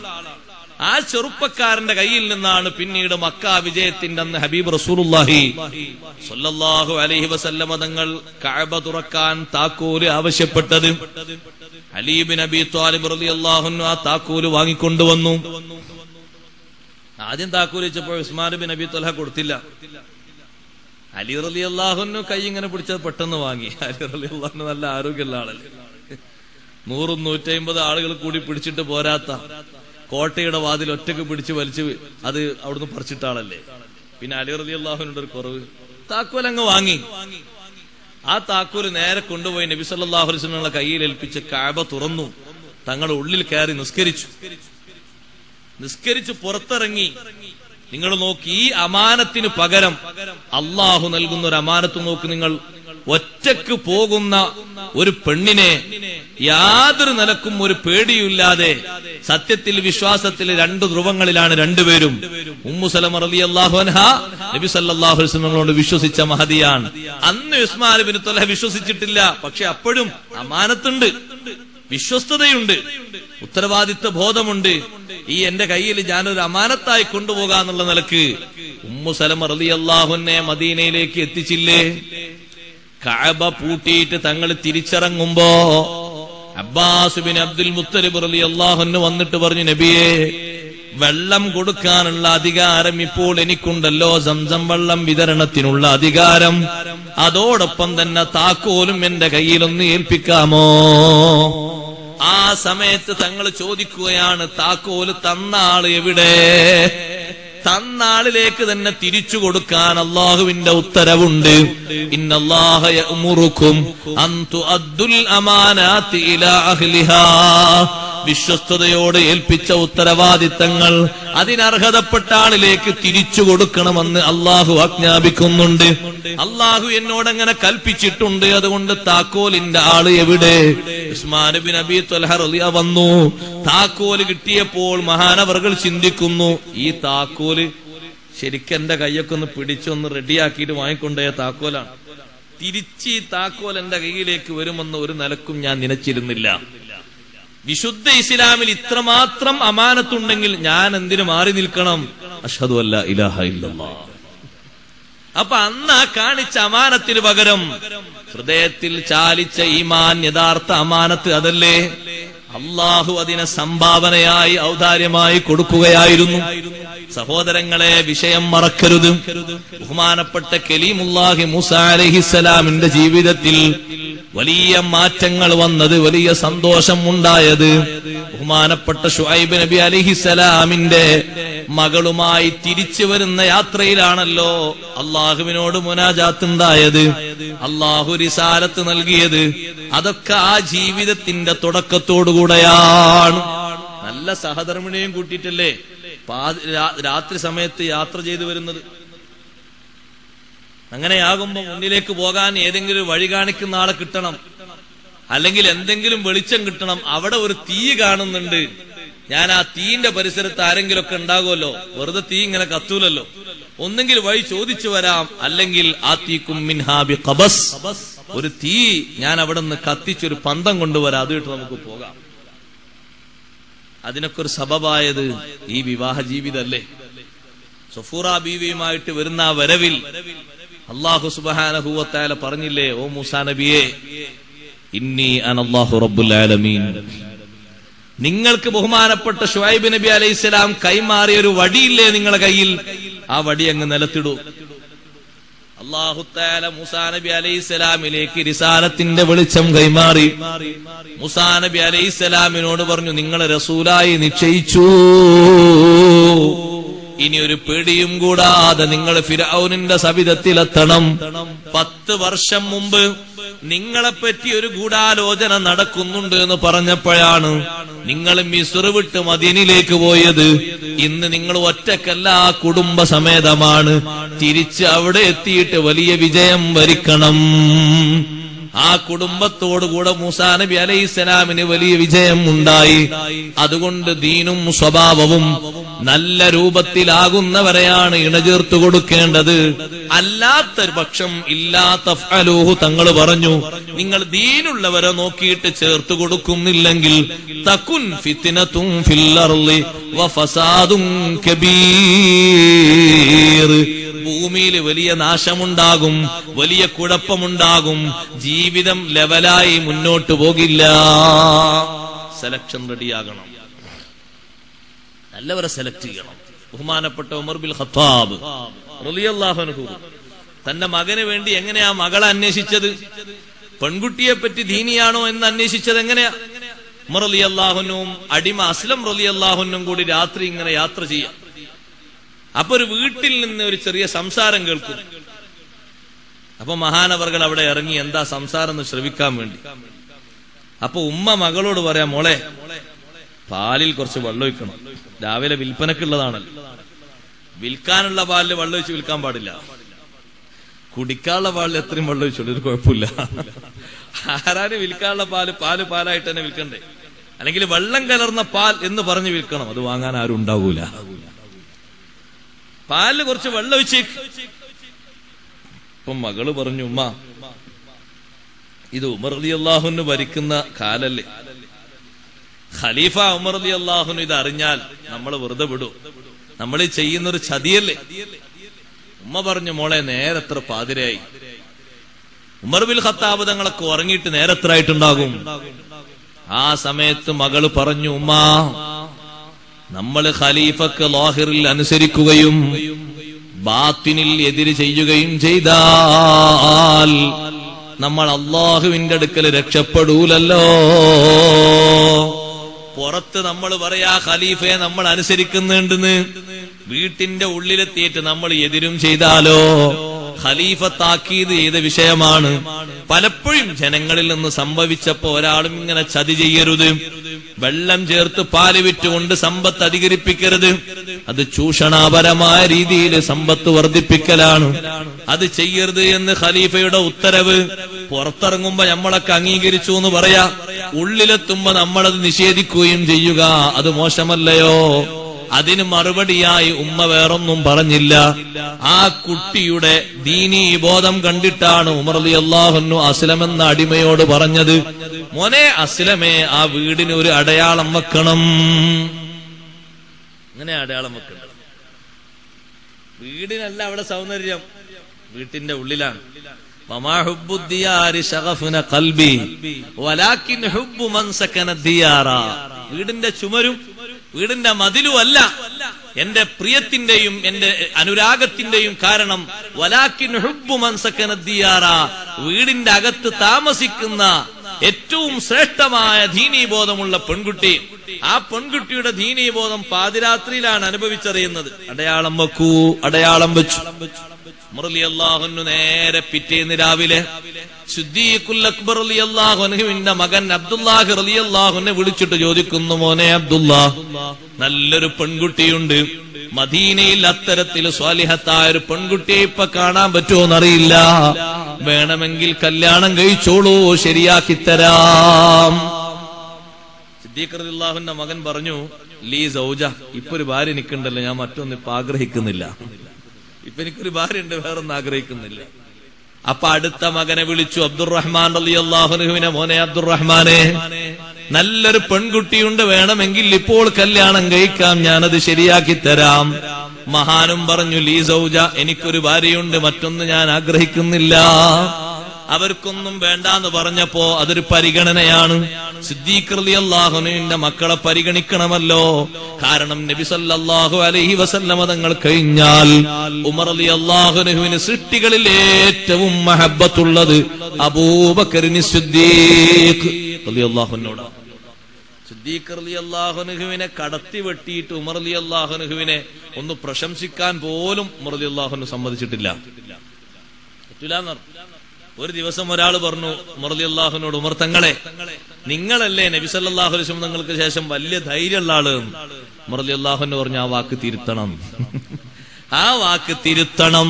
അസ്ജഉന്നാസി ബഅദ റസൂലില്ലാഹി സ്വല്ലല്ലാഹു അലൈഹി വസല്ലം അബൂബക്കറിൻ സിദ്ദീഖ് റളിയല്ലാഹു അൻഹു. മുത്തുനബി തങ്ങൾക്ക് ശേഷം ഏറ്റവും ധീരതയുള്ള മഹാൻ ഞാനല്ല, എന്റെയും കൂടി നേതാവായ അബൂബക്കർ സിദ്ദീഖ് തങ്ങളാണ്. മഹാനവറുകളുടെ ജീവിതത്തിലെ ഒരു രാവും ഒരു പകലും എനിക്ക് കിട്ടിയിരുന്നെങ്കിൽ ഞാൻ ഏറ്റവും വലിയ ധീരതയുള്ള ആളാകുമായിരുന്നു. കേട്ടവർ ചോദിച്ചു, ഏതാണ് രാവ്, ഏതാണ് പകല്? രാവ് ഏതാണെന്നറിയോ? ഞങ്ങളെല്ലാവരും നോമ്പ് നോറ്റ്, പലരും നോമ്പ് മുറിച്ച്, മദീനയിൽ നിന്ന് ബദറിലേക്ക് നടന്നും വാഹനത്തിൽ കയറിയും ആയുധങ്ങളൊന്നുമില്ലാത്ത ഈമാനിന്റെ ഫലവുമായി പോയി ബദറിൽ എത്തുന്ന നേരം തങ്ങൾക്ക് വേണ്ടി ഞങ്ങളൊരു ടെന്റ് ഉണ്ടാക്കി. അവിടെ ഇന്ന് മസ്ജിദുൽ അരീഷ് എന്നൊരു പള്ളിയുണ്ട്. പോകുന്നവർക്ക് അതിൽ കയറി നിസ്കരിക്കൊരു സുന്നത്തുണ്ട്. അല്ലാഹു തൗഫീഖ് നൽകട്ടെ. ആ മസ്ജിദുൽ അരീഷ് നിൽക്കുന്ന അടുത്തൊരു പന്തൽ കെട്ടിയിട്ട് തങ്ങൾ ചോദിച്ചു, ഈ പന്തലിന് ആര് കാവൽ നിൽക്കും? ഹംസ റളിയല്ലാഹു അൻഹു ഉണ്ട്, എല്ലാ സ്വഹാബിമാരും ഇല്ലേ? ഇവർ ഇത്രയും വരുന്ന 300-ലധികം വരുന്ന സ്വഹാബിമാരില്ലേ ബദരീങ്ങൾ? മുന്നോട്ട് വന്നത്, ഉത്തരവുമായി വന്നത് ഒരേ ഒരാളാണ്, അബൂബക്കറിന് സിദ്ദീഖ് റളിയല്ലാഹു അൻഹു. അന്നത്തെ രാത്രി ഒരു ചെറിയ രാത്രിയൊന്നുമല്ല. കാരണം ആ പന്തലിന് കാവൽ നിൽക്കുന്ന സിദ്ദീഖ് റളിയല്ലാഹു അൻഹു ഒരു ഭാഗത്താണ് നിൽക്കുന്നതെങ്കിലും പന്തലിന്റെ 4 ഭാഗത്തേക്കും കണ്ണോടിക്കുന്നുണ്ട് ഒരുപോലെ. ആരെങ്കിലും ലക്ഷ്യമാക്കി വരുന്നുണ്ടോ? അലി റളിയല്ലാഹു അൻഹു പറഞ്ഞു, ഞാനൊക്കെ പോയപ്പോ സിദ്ദീഖ് റളിയല്ലാഹു അൻഹു, ഞാനൊരു ഭാഗത്തേക്ക് പോയപ്പോ മറ്റേ ഭാഗത്തിലൂടെ എന്നെ പിടിക്കാൻ വരിക. അപ്പൊ ഞാൻ മറ്റേ ഭാഗത്തേക്ക് മാറി. അവസാനം എന്നെ പിടികൂടും എന്ന് കണ്ടപ്പോ ഞാൻ പറഞ്ഞു, ഞാൻ അലിയാണൊന്നും ചെയ്യരുത്. അത്രയും വലിയ നിരീക്ഷണമാണ് അബൂബക്കർ സിദ്ദീഖ് റളിയല്ലാഹു അൻഹു. കയ്യിലൊന്നും വേണ്ട, ഈമാനികമായ ഫലം കൊണ്ട് തന്നെ. ഉമർ റളിയല്ലാഹു അൻഹു പറയാണ്, ആർക്കാ ധൈര്യം? ഒന്നുമില്ലല്ലോ കയ്യില്. അപ്പുറത്ത് സർവ്വസായുധരായ സന്നാഹം, ഏത് നേരവും വരാം, എന്ത് വിഷയങ്ങളുമായിട്ടും വരാം, എന്ത് ചതിയും ഒപ്പിക്കാം. പക്ഷേ ആ കാവൽ നിന്ന ധൈര്യമില്ലേ? ആ ഒരു രാത്രി എന്റെ ജീവിതത്തിൽ ഉണ്ടായിരുന്നെങ്കിൽ എത്ര ഹൈറായിരുന്നു. ഏതാണ് പകലെന്നറിയുമോ? റബീഉൽ അവ്വൽ 12 തിങ്കൾ. തിങ്കളിന്റെ പുലരിയോടുകൂടെ ലോകം ഞെട്ടലോടെ കേട്ടൊരു വാർത്തയുണ്ട്, തൂഫിയ റസൂലുള്ളാഹ് സ്വല്ലല്ലാഹു അലൈഹി വസല്ലം തങ്ങൾ വഫാത്തായി. ഉമർ റളിയല്ലാഹു അൻഹു പറയാണ്, അപ്പോഴേക്ക് എന്റെ അവസ്ഥ മാറിപ്പോയി. എനിക്കത് കേൾക്കാൻ പറ്റിയില്ല. എന്റെ അവസ്ഥക്കൊരു മാറ്റം വന്നു. ഞാൻ എന്റെ ചെറിയ ഘടകവും ഉയർത്തിപ്പിടിച്ചിട്ട് ഞാൻ പറഞ്ഞു, എന്റെ ഹബീബ് മരണപ്പെട്ടു എന്ന് ആരെങ്കിലും എന്നോട് പറഞ്ഞാൽ ഞാൻ അവന്റെ തല ഉടലിൽ നിന്ന് വേർപ്പെടുത്തു പറഞ്ഞു ഞാൻ ധൈര്യത്തോടെ നിൽക്കുകയാണ്. സ്വഹാബത്തൊക്കെ മാറി നിൽക്കാൻ ഉമർ റളിയല്ലാഹു അൻഹു നൃത്തം കണ്ടിട്ട്. വഫാത്ത് നടക്കുമ്പോ സിദ്ദീഖ് റളിയല്ലാഹു അൻഹു പരിസരത്തില്ല. മഹാനവർകൾ സുന്നഹ് എന്ന് പറയുന്ന പ്രദേശത്ത് കച്ചവടത്തിലാണ്. വിവരം കിട്ടിയ ഉടൻ തന്നെ കച്ചവടം നിർത്തി അവിടെ ഓടി വന്നു. അപ്പോ കാണുന്ന രംഗന്താ, സ്വഹാബത്ത് ഒരു കൂട്ടം സ്വഹാബത്ത് ഒരു ഭാഗത്ത് മാറി നിൽക്കുന്നുണ്ട്. വീട്ടിലേക്ക് വരാൻ അവർക്ക് തടസ്സം ഉമർ റളിയല്ലാഹു അൻഹുവിന്റെ നൃത്തം മാത്രമാണ്. ഉമർ റളിയല്ലാഹു അൻഹുവിന്റെ മഹബ്ബത്തിനങ്ങ് മൂർച്ച കൂടിയപ്പോൾ വന്നൊരവസ്ഥയാണത്. അതൊരു അബദ്ധമായിട്ടോ വേറെ എന്തെങ്കിലും രോഗമായിട്ടോ ഒരു സ്വഭാവമായിട്ടോ ഗണിക്കാവതല്ല. മഹബ്ബത്ത് അങ്ങ് കൂടി വന്നാൽ ഇഷ്ക്, ആ ഇഷ്കും അപ്പുറത്തേക്ക് എത്തിയാൽ വരുന്നൊരവസ്ഥയുണ്ട്. ആ അവസ്ഥയാണ് സത്യത്തിൽ ആവുന്നത്. ഉമർ റളിയല്ലാഹു അൻഹു അത് കേൾക്കാൻ കഴിയുന്നില്ല. പക്ഷേ ഉമർ റളിയല്ലാഹു അൻഹു പറയാണ്, ഞാൻ അങ്ങനെ ഒരു ചൂടിൽ നിൽക്കുമ്പോ എന്റെ ചൂട് തണുപ്പിക്കാൻ മാത്രം അന്നൊരു ധൈര്യമുള്ള ആളുണ്ടെങ്കിൽ അത് അബൂബക്കർ സിദ്ദീഖ് റളിയല്ലാഹു അൻഹു മാത്രം. സിദ്ദീഖ് റളിയല്ലാഹു അൻഹു നേരെ വന്നു, വീട്ടിലേക്ക് കയറി. പുന്നാരപ്പൂവിന്റെ മുഖത്തിൽ നിന്ന്, പരിശുദ്ധമായ പൂമേനിയിൽ നിന്ന്, മുഖഭാഗത്ത് നിന്ന് തുണി നീക്കിയിട്ട് ഫഖബ്ബലഹു, തങ്ങളെ ചുംബിച്ചു. ചുംബിച്ചിട്ട് പറഞ്ഞു, ബി അബീ അൻത വ ഉമ്മീ യാ റസൂലല്ലാഹ്, എന്റെ ഉപ്പയും എന്റെ ഉമ്മയും തങ്ങൾക്ക് സമർപ്പിക്കുന്നു നബിയേ, അവരെക്കാളും വലുത് തങ്ങളാണ് എനിക്ക്. ലാ യജ്മഉല്ലാഹു അലൈക മൗതതൈൻ, രണ്ട് മരണം അല്ലാഹു തങ്ങൾക്ക് തന്നിട്ടില്ലല്ലോ. അമ്മൽ മൗതത്തുല്ലതി ഖദ് കുതിബത് അലൈക ഫഖദ് മുത്തൽ ആൻ, അല്ലാഹു നിശ്ചയിച്ച മരണം തങ്ങൾ സ്വീകരിച്ചിട്ടുണ്ടല്ലോ. അങ്ങനെ പറഞ്ഞിട്ട് ഗസാലി ഇമാമ് തങ്ങൾ പറഞ്ഞ വാക്കും കൂടി ബാക്കിയുണ്ട്. ഉദ്കുർനാ ഇൻദ റബ്ബിക, ഇവിടുന്ന് തങ്ങൾ ഞങ്ങളിൽ നിന്ന് ഭൗതിക ലോകത്തിൽ നിന്ന് പിരിയുകയാണ്. റബ്ബിന്റെ സവിധത്തിലെത്തുമ്പോ ഞങ്ങളെ ഓർക്കണേ നബിയേ, ഞങ്ങളെ മറക്കരുതേ നബിയേ. ആ സംസാരങ്ങളൊക്കെ കഴിഞ്ഞ് പുറത്തിറങ്ങുമ്പോ ഉമർ ഇബ്നുൽ ഖത്താബ് തങ്ങളെ നൃത്തമാ കാണുന്നത്. ഒരൊറ്റ പ്രഖ്യാപനമാണ്, മൻ കാന യഅബുദു മുഹമ്മദൻ ഫഇന്ന മുഹമ്മദൻ ഖദ് മാത് സല്ലല്ലാഹു അലൈഹി വസല്ലം. പേര് കേൾക്കുമ്പോ സ്വലാത്തെല്ലാം വിട്ടുപോകരുത്. മൻ കാന യഅബുദു മുഹമ്മദൻ സല്ലല്ലാഹു അലൈഹി വസല്ലം, മുത്തുനബി തങ്ങൾ ആരെങ്കിലും ആരാധിക്കുന്നുണ്ടെങ്കിൽ ഫഇന്ന മുഹമ്മദൻ സല്ലല്ലാഹു അലൈഹി വസല്ലം ഖദ് മാത്, ഇദാ തങ്ങൾ വഫാത്തായിരിക്കുന്നു. വമൻ കാന യഅബുദു റബ്ബ മുഹമ്മദിൻ സല്ലല്ലാഹു അലൈഹി വസല്ലം ഫഇന്നഹു ഹയ്യുൽ ലാ യമൂത്, മുഹമ്മദ് നബി സല്ലല്ലാഹു അലൈഹി വസല്ലം തങ്ങളുടെ റബ്ബാകുന്ന അല്ലാഹുവിനെയാണോ ഇബാദത്ത് എടുക്കുന്നത്? അല്ലാഹു മരിച്ചിട്ടില്ല, മരിക്കുകയില്ല. അല്ലാഹ് ഹയ്യാണ്, കാലകാലം ജീവിക്കുന്നവനാണ്. എന്നിട്ടൊരായത്തും ഓതിക്കൊടുത്തു, വമാ മുഹമ്മദുൻ ഇല്ലാ റസൂലുൻ ഖദ് ഖലത് മിൻ ഖബ്ലിഹിർ റുസുൽ അഫഇൻ മാത ഔ ഖുതില ഖലബതും അലാ അഖാബികും വമൻ യൻഖലിബ് അലാ അഖിബൈഹി ഫലൻ യദുറല്ലാഹ ശൈഅ വസയജ്സില്ലാഹു ശാകിരീൻ. ആ ആയത്തങ്ങ് കേട്ടപ്പോഴാണ് വാള് തായോട്ട് വീണത്. ഉമർ റളിയല്ലാഹു അൻഹു പറയാണ്, ആ ആയത്ത് അപ്പോൾ ഇറങ്ങിയതാണെന്ന് ഞാൻ വിചാരിച്ചു പോയി. അപ്പൊ ആയത്തിറങ്ങൂലല്ലോ, ആയത്തിറങ്ങേണ്ട സമയം കഴിഞ്ഞില്ലേ. ഈ ഒരു ധൈര്യമില്ലേ, ഇത് വല്ലാത്ത ധൈര്യമാണ്. ആ പകലിൽ അങ്ങനത്തെ ഒരു ധൈര്യം അഷ്റഫുൽ ഖൽഖ് സല്ലല്ലാഹു അലൈഹി വസല്ലം തങ്ങൾക്ക് ശേഷം എനിക്കല്ല വന്നത്, അബൂബക്കർ സിദ്ദീഖ് റളിയല്ലാഹു അൻഹുവിനാണ്. ഇത്രത്തോളം ബഹുമാനിക്കുന്ന ആളല്ലേ ഉമർ റളിയല്ലാഹു അൻഹു. അതുകൊണ്ടാണ് മക്കളെ അങ്ങനെ പരിഗണിച്ചത്. ആ ഉമർ ബിൻ ഖത്താബ് റളിയല്ലാഹു അൻഹു മകൻ ആസിമിനെ വിളിച്ചിട്ട് പറഞ്ഞു, മോനെ ആസിമേ, ഞാനിപ്പോ ഖലീഫയാണ്.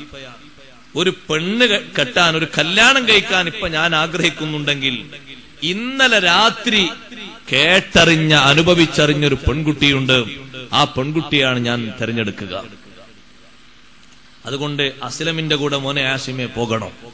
പോയിട്ട് ആ കുട്ടിയെ കണ്ടുവന്ന് അവരെ കല്യാണം കഴിക്കണം. അങ്ങനെ ആസിം റളിയല്ലാഹു അൻഹു പോയി ആ പെൺകുട്ടിയെ കല്യാണം കഴിച്ചു. ഉമർ റളിയല്ലാഹു അൻഹു അതിനുള്ള ഏർപ്പാടുകളൊക്കെ ചെയ്തു കൊടുത്തു.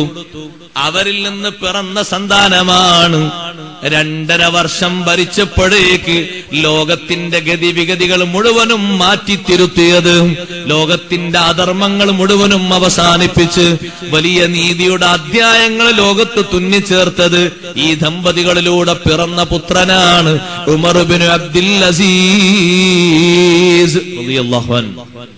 നിങ്ങൾ നോക്കൂ, ഉമർ ഇബ്നു അബ്ദുൽ അസീസ് റളിയല്ലാഹു അൻഹു ഇവരെ പേരക്കുട്ടിയാണ്. അങ്ങനെ സന്താന പരമ്പരയിലൂടെ വന്നൊരു മാറ്റം നോക്ക് നിങ്ങൾ, എത്രമാത്രം വലിയ മാറ്റമാണ് ഉണ്ടായത്.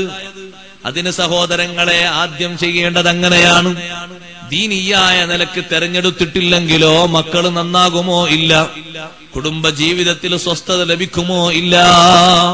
അതിന് ധാരാളം ഉദാഹരണങ്ങൾ കാണാം. അതുകൊണ്ടാണ് അന്വേഷണം ശരിയായ രൂപത്തിലാകണം. ദീനും ഖുലുഖും പൊരുത്തപ്പെടുന്ന ആളുകൾക്കാണ് വിവാഹം ചെയ്തു കൊടുക്കേണ്ടത്. ജോലിയൊക്കെ ചെറിയ ജോലിയാണ്, അല്ലാഹു തആല നൽകിക്കൊള്ളും. വേണമെങ്കിൽ നിങ്ങളും അങ്ങ് സഹായിച്ചേക്കും. അവരെ ദീനും നോക്കണം, ഖുലുഖും നോക്കണം. തീരെ നിസ്കരിക്കാത്തവർ, മദ്യപാനികൾ, പുറം ലോകത്ത് അറിവില്ല, ഉൾലോകത്ത് അറിവുണ്ട്. അയാളെ ബാക്ക്ഗ്രൗണ്ട് അന്വേഷിച്ചു. അപ്പോൾ പലരും പറഞ്ഞു അങ്ങനെയും ഇങ്ങനെയും സംഭവിച്ചിട്ടുണ്ട്. ഇനിയും ഒരു പക്ഷേ അത് ആവർത്തിക്കാമല്ലോ, മാറ്റി നിർത്തുകയാണ് വേണ്ടത്. എന്തിന്? അവര് നന്നാകണമെന്ന ലക്ഷ്യത്തോടെയാണ് മാറ്റി നിർത്തുന്നത്, ഒരിക്കലും അവരെ ദുരിതത്തിലേക്കോ ദുരന്തത്തിലേക്കോ ചേർക്കാനല്ല. എല്ലാവരും സംഭാവന നന്നാക്കി കൊടുക്കണം. കവറ് തരുമ്പോ ആ കവറ് നാളെ കൊണ്ടുപോയി, ഇന്ന് കൊണ്ടുപോയി നാളെ കൊണ്ടുവരുമ്പോ ബഹുമാനപ്പെട്ട പേരോട് ഉസ്താദ് വേറെ സയ്യിദന്മാരൊക്കെ സംബന്ധിക്കുന്ന, അള്ളാഹു ഒരു കാഫിയത്തുള്ള ദീർഘായുസ്സ് കൊടുക്കട്ടെ, അവർ സംബന്ധിക്കുന്ന വലിയ സദസ്സാണല്ലോ. അപ്പൊ എല്ലാവരും നല്ല സംഭാവന ഇട്ട് കൊണ്ടുവരണം. പരിപാടിയുടെ ചെലവിലേക്ക് മാത്രമല്ല, നേരത്തെ ഉസ്താദ് എന്നോട് പറഞ്ഞു അതിൽ മിച്ചെന്തെങ്കിലും പണം വരികയാണെങ്കിൽ വേറെ എന്തെങ്കിലുമൊക്കെ ഹൈറായ കാര്യങ്ങൾ ചെയ്യാലോ, അതിനും കൂടി കണക്കാക്കി. പരിപാടിക്ക് മാത്രം കണക്കാക്കിയുള്ള ചെലവിനാകുമ്പോ ഇത്ര മതി എന്ന് കരുതണ്ട, കുറച്ചുകൂടി ഏറെ എല്ലാവരും കൊടുത്തയക്കുക. അള്ളാഹു തആല കബൂലാക്കി തരുമാറാകട്ടെ. ദീന് ഖിദ്മത്തെടുക്കാൻ അള്ളാഹു വലിയ ഭാഗ്യം ചെയ്യുമാറാകട്ടെ. സഹോദരന്മാരെ, ഉമർ ഇബ്നുൽ ഖത്താബ് റളിയല്ലാഹു അൻഹു അടക്കമുള്ള മഹാന്മാർ ഈ വിഷയം ശരിക്ക് പരിഗണിച്ചിട്ടുണ്ട്, ചിന്തിച്ചിട്ടുണ്ട്. അപ്പൊ ഏതെങ്കിലും തരത്തിൽ വീക്ക്നെസ് കുറവുള്ളവരാണെങ്കിൽ നമ്മൾ അവരുടെ ജോലിയും അവസ്ഥയും മാത്രം കണ്ടിട്ടല്ല വിവാഹം ഏർപ്പാട് ചെയ്യേണ്ടത്. പിന്നെയോ അവരുടെ സ്വഭാവവും ദീനും ഒന്നാമതായി പരിഗണിക്കണം. അവരെ കുടുംബങ്ങളുടെ മാഹാത്മ്യവും മഹത്വവും പരിഗണിക്കേണ്ടതുണ്ട്. ആ പരിഗണനക്കനുസരിച്ചാണ് വിവാഹ ജീവിതം നന്നാക്കാൻ കഴിയുക. പിന്നെ കൂട്ടത്തിൽ ചെറുപ്പക്കാരോട് ഞാനൊന്ന് പറയട്ടെ, ചെറുപ്പക്കാരികളോടും നേരത്തെ ആരോടെങ്കിലും ഏതെങ്കിലും രൂപത്തിൽ കണക്ഷൻ വെച്ചാൽ വരുന്ന ഏറ്റവും വലിയ ദുരന്തം എന്താണെന്നറിയോ? ഇപ്പൊ പലയിടത്തും സംഭവിച്ചു കൊണ്ടിരിക്കുന്നുണ്ടങ്ങനെ. മനസ്സിന്റെ ഏറ്റവും വലിയ കൊട്ടാരത്തിൽ സൂക്ഷിച്ചു വെച്ച ഏതെങ്കിലും കാമുകനോ കാമുകയോ ഉണ്ടെങ്കിൽ പൂർണ്ണമായും മാറ്റാൻ വേണ്ടി ഞാനത് നിർദ്ദേശിക്കുന്നു. എന്താ കാരണമെന്നറിയുമോ? അങ്ങനെ ഒരു കാമുകയോ കാമുകനോ ചിത്രത്തിൽ വന്നിട്ടുണ്ടെങ്കിൽ ഹലാലായ രൂപത്തിൽ ഇപ്പോൾ കല്യാണം കഴിച്ച പെൺകുട്ടി അല്ലെങ്കിൽ സ്വീകരിച്ച ആൺകുട്ടി, വരനോ വധുവോ ഒരു നിലക്കും ഏതെങ്കിലും ഒരു രൂപത്തിൽ പോരാത്തവനാണെന്ന് തോന്നിയാൽ ആ ജീവിതം അവസാനിപ്പിക്കാൻ അവിടെ തന്നെ പിശാച് സ്വാധീനം ചെലുത്തും. പിശാച് നിന്നോട് വന്നിട്ട് പറയും, ഇതിനേക്കാളും നല്ലത് നിന്നോട് വിവാഹാലോചന നടത്തിയിട്ടുണ്ട്, പക്ഷേ നിന്റെ കുടുംബക്കാര് തയ്യാറായിട്ടില്ല, തയ്യാറാകാത്തത് അവൻ അതിന് പറ്റാത്തവനായതുകൊണ്ടാണ്, അല്ലെങ്കിൽ അവൾ അതിന് പറ്റാത്തവളായതുകൊണ്ടാണ്. പക്ഷേ നിനക്കിതിനേക്കാളും സുഖം അവരിൽ നിന്നാണ് ലഭിക്കുക എന്നവന്റെ ഭാഗത്ത് നിന്ന് ചെറിയ ഒരു സ്വാധീനം വന്നാൽ ഹലാലായ രൂപത്തിൽ സന്തുഷ്ടമായ രൂപത്തിൽ പോകുന്ന ഈ ജീവിതം എന്നേക്കുമായി തൊലഞ്ഞു പോകും. അങ്ങനെയല്ലേ അപമാനപ്പെടുത്തുന്ന അവസ്ഥകൾ വരുന്നത്. അതുകൊണ്ട് നേരത്തെ തന്നെ അങ്ങനത്തെ ഒരു സംവിധാനം, അങ്ങനത്തെ ഒരു സാഹചര്യം മാനസികമായി സ്വീകരിക്കാതിരിക്കുക. വിവാഹം ഹലാലായ രൂപത്തിൽ നടക്കുക. ആ വിവാഹ രംഗത്തുള്ള പേക്കൂത്തരങ്ങൾ മുഴുവനും ഒഴിവാക്കുക. ആദ്യമായി പറയട്ടെ സഹോദരന്മാരെ, സഹോദരിമാരെ, വിവാഹം നടക്കുന്ന സംഗതികൾ മുഴുവനും അള്ളാഹുവിന്റെ ഹബീബ് സല്ലല്ലാഹു അലൈഹി വസല്ലം പൊരുത്തപ്പെട്ട രൂപത്തിലാക്കി മാറ്റിയെടുക്കാൻ കഴിവിന്റെ പരമാവധി നമ്മളെല്ലാവരും ശ്രദ്ധിക്കേണ്ടതുണ്ട്. പലയിടത്തും കണ്ടതും കേട്ടതും മാതൃകയാക്കിയിട്ട് ഒരു മോഡൽ വിവാഹം ആരും സ്വീകരിക്കരുത്. ഇസ്ലാമിൽ അതിന് വലിയ താല്പര്യമുണ്ട്. ഇസ്ലാമിൽ അതിൽ വലിയ വ്യക്തമായ നിയമം ഉണ്ട്. ഏറ്റവും ബറക്കത്തുള്ള കല്യാണം ഏതാ? ബറക്കത്തുള്ള നിക്കാഹ് ഏതാ? അഅ്ലമുൻ നിക്കാഹി ബറക്കതൻ ഐസറുഹാ മുഅ്നാ. ചെലവ് ചുരുങ്ങിയ നിക്കാഹാണ് ഏറ്റവും ബറക്കത്തുള്ള നിക്കാഹ്. ചെലവ് ചുരുങ്ങി എന്ന് പറഞ്ഞാൽ മനസ്സിലായോ? നാലാളെ മാത്രം വിളിച്ച് ഭക്ഷണം കൊടുത്തു എന്നല്ല അതിന്റെ അർത്ഥം.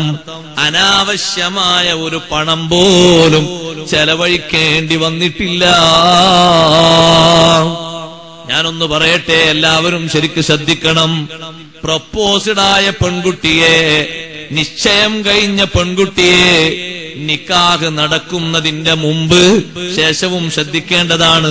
നിക്കാഹ് നടക്കുന്നതിന്റെ മുമ്പ് ഒരു ഹണിമൂൺ യാത്രക്കോ, ഒരു വിനോദയാത്രക്കോ, ഒരു ഡ്രസ് ചേഞ്ചിങ്ങിനോ, ഒരു ആഭരണ ചേഞ്ചിങ്ങിനോ ഹലാലായി തീരാത്ത പുരുഷന്റെ കൂടെ വിട്ടയ്ക്കാവതല്ല. ആ സമയത്തെങ്ങാനും പിശാച്ച് ആണിന്റെയും പെണ്ണിന്റെയും ഇടയിൽ ഒരു ചേർച്ച നടത്തിയാൽ ആ ആണിന്റെയും പെണ്ണിന്റെയും പേര് സാനി, സാനിയത്തായി മാറി. അസ്സാനി ലാ യൻകിഹു ഇല്ലാ സാനിയ വസ്സാനിയത്തു ലാ യൻകിഹുഹാ ഇല്ലാ സാനിൻ ഔ മുശ്രിക്. അല്ലാഹു പറഞ്ഞില്ലേ, അസ്സാനി ലാ യൻകിഹു ഇല്ലാ സാനിയത്തൻ ഔ മുശ്രിക. വേശ്യാവൃത്തി നടത്തുന്നവന് ഫിറ്റാകുന്നത് വേശ്യാവൃത്തി ചെയ്യുന്ന പെണ്ണോ അല്ലെങ്കിൽ ബഹുദൈവ ആരാധകയായ പെണ്ണോ ആണ് എന്ന് പറഞ്ഞാൽ അങ്ങനത്തവരെ സ്വീകരിക്കണമെന്നല്ല. അങ്ങനത്തെ ഒരു പരിതസ്ഥിതിയിലേക്ക് ആള് എത്തിച്ചേരുമെന്നാണ് അതിന്റെ അർത്ഥം. അതുകൊണ്ടാണ് അത്തരത്തിൽ പോരായ്മയുള്ളവരെ സ്വീകരിക്കരുത് എന്ന് പറഞ്ഞത്. തിരിച്ചുമുണ്ട്, വസ്സാനി ലാ യൻകിഹു ഇല്ലാ സാനിയത്തൻ ഔ മുശ്രിക. അതിനൊരവസരം ഉണ്ടാക്കി കൊടുക്കാൻ പാടില്ല. അത് അറിഞ്ഞിട്ടും പാടില്ല, അറിയാതെയും പാടില്ല, ഒരു നിലക്കും പാടില്ല.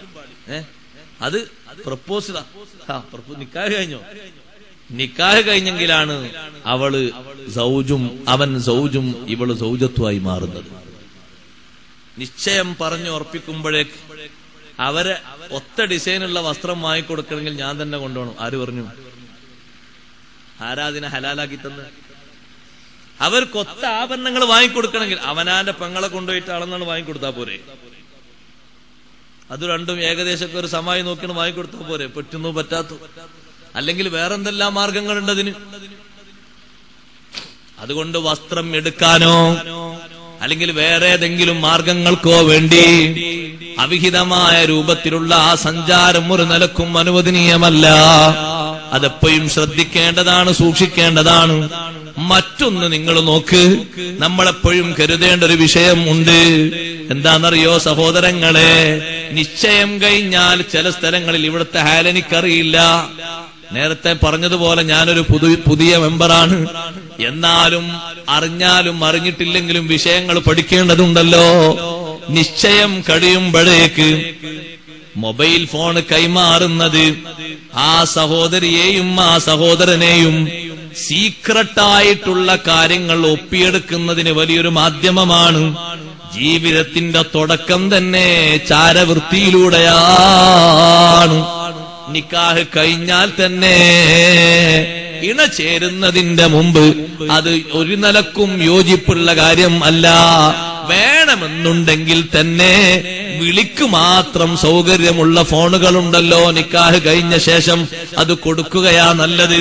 കാരണം നിക്കാഹ് കഴിഞ്ഞ ശേഷം ഒരുപക്ഷെ കല്യാണം പറയാൻ വേണ്ടി ഈ പെൺകുട്ടി ഇങ്ങനെ പറയാൻ പറ്റുമോ പറ്റൂലേ എന്ന് വേറൊരു വിഷയം.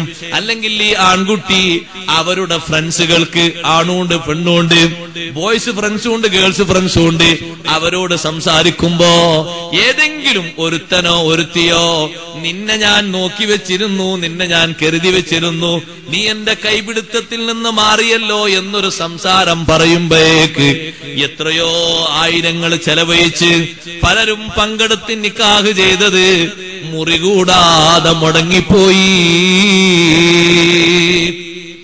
എത്ര സ്ഥലത്തുണ്ട് അങ്ങനെ തീരാ ദുരിതങ്ങളായി മാറുന്നത്. പിന്നെ രണ്ടാമതൊരു കല്യാണം നടക്കാൻ, രണ്ടാമതൊരു നിക്കാഹ് നടത്താൻ വരുന്ന ഇടങ്ങേറ്. അതിന്റെ മുമ്പ് ഇരുവരിൽ നിന്നും വരുന്ന ഒരുപാട് അനാവശ്യങ്ങളും സംസാരങ്ങളും മാർഗങ്ങളും.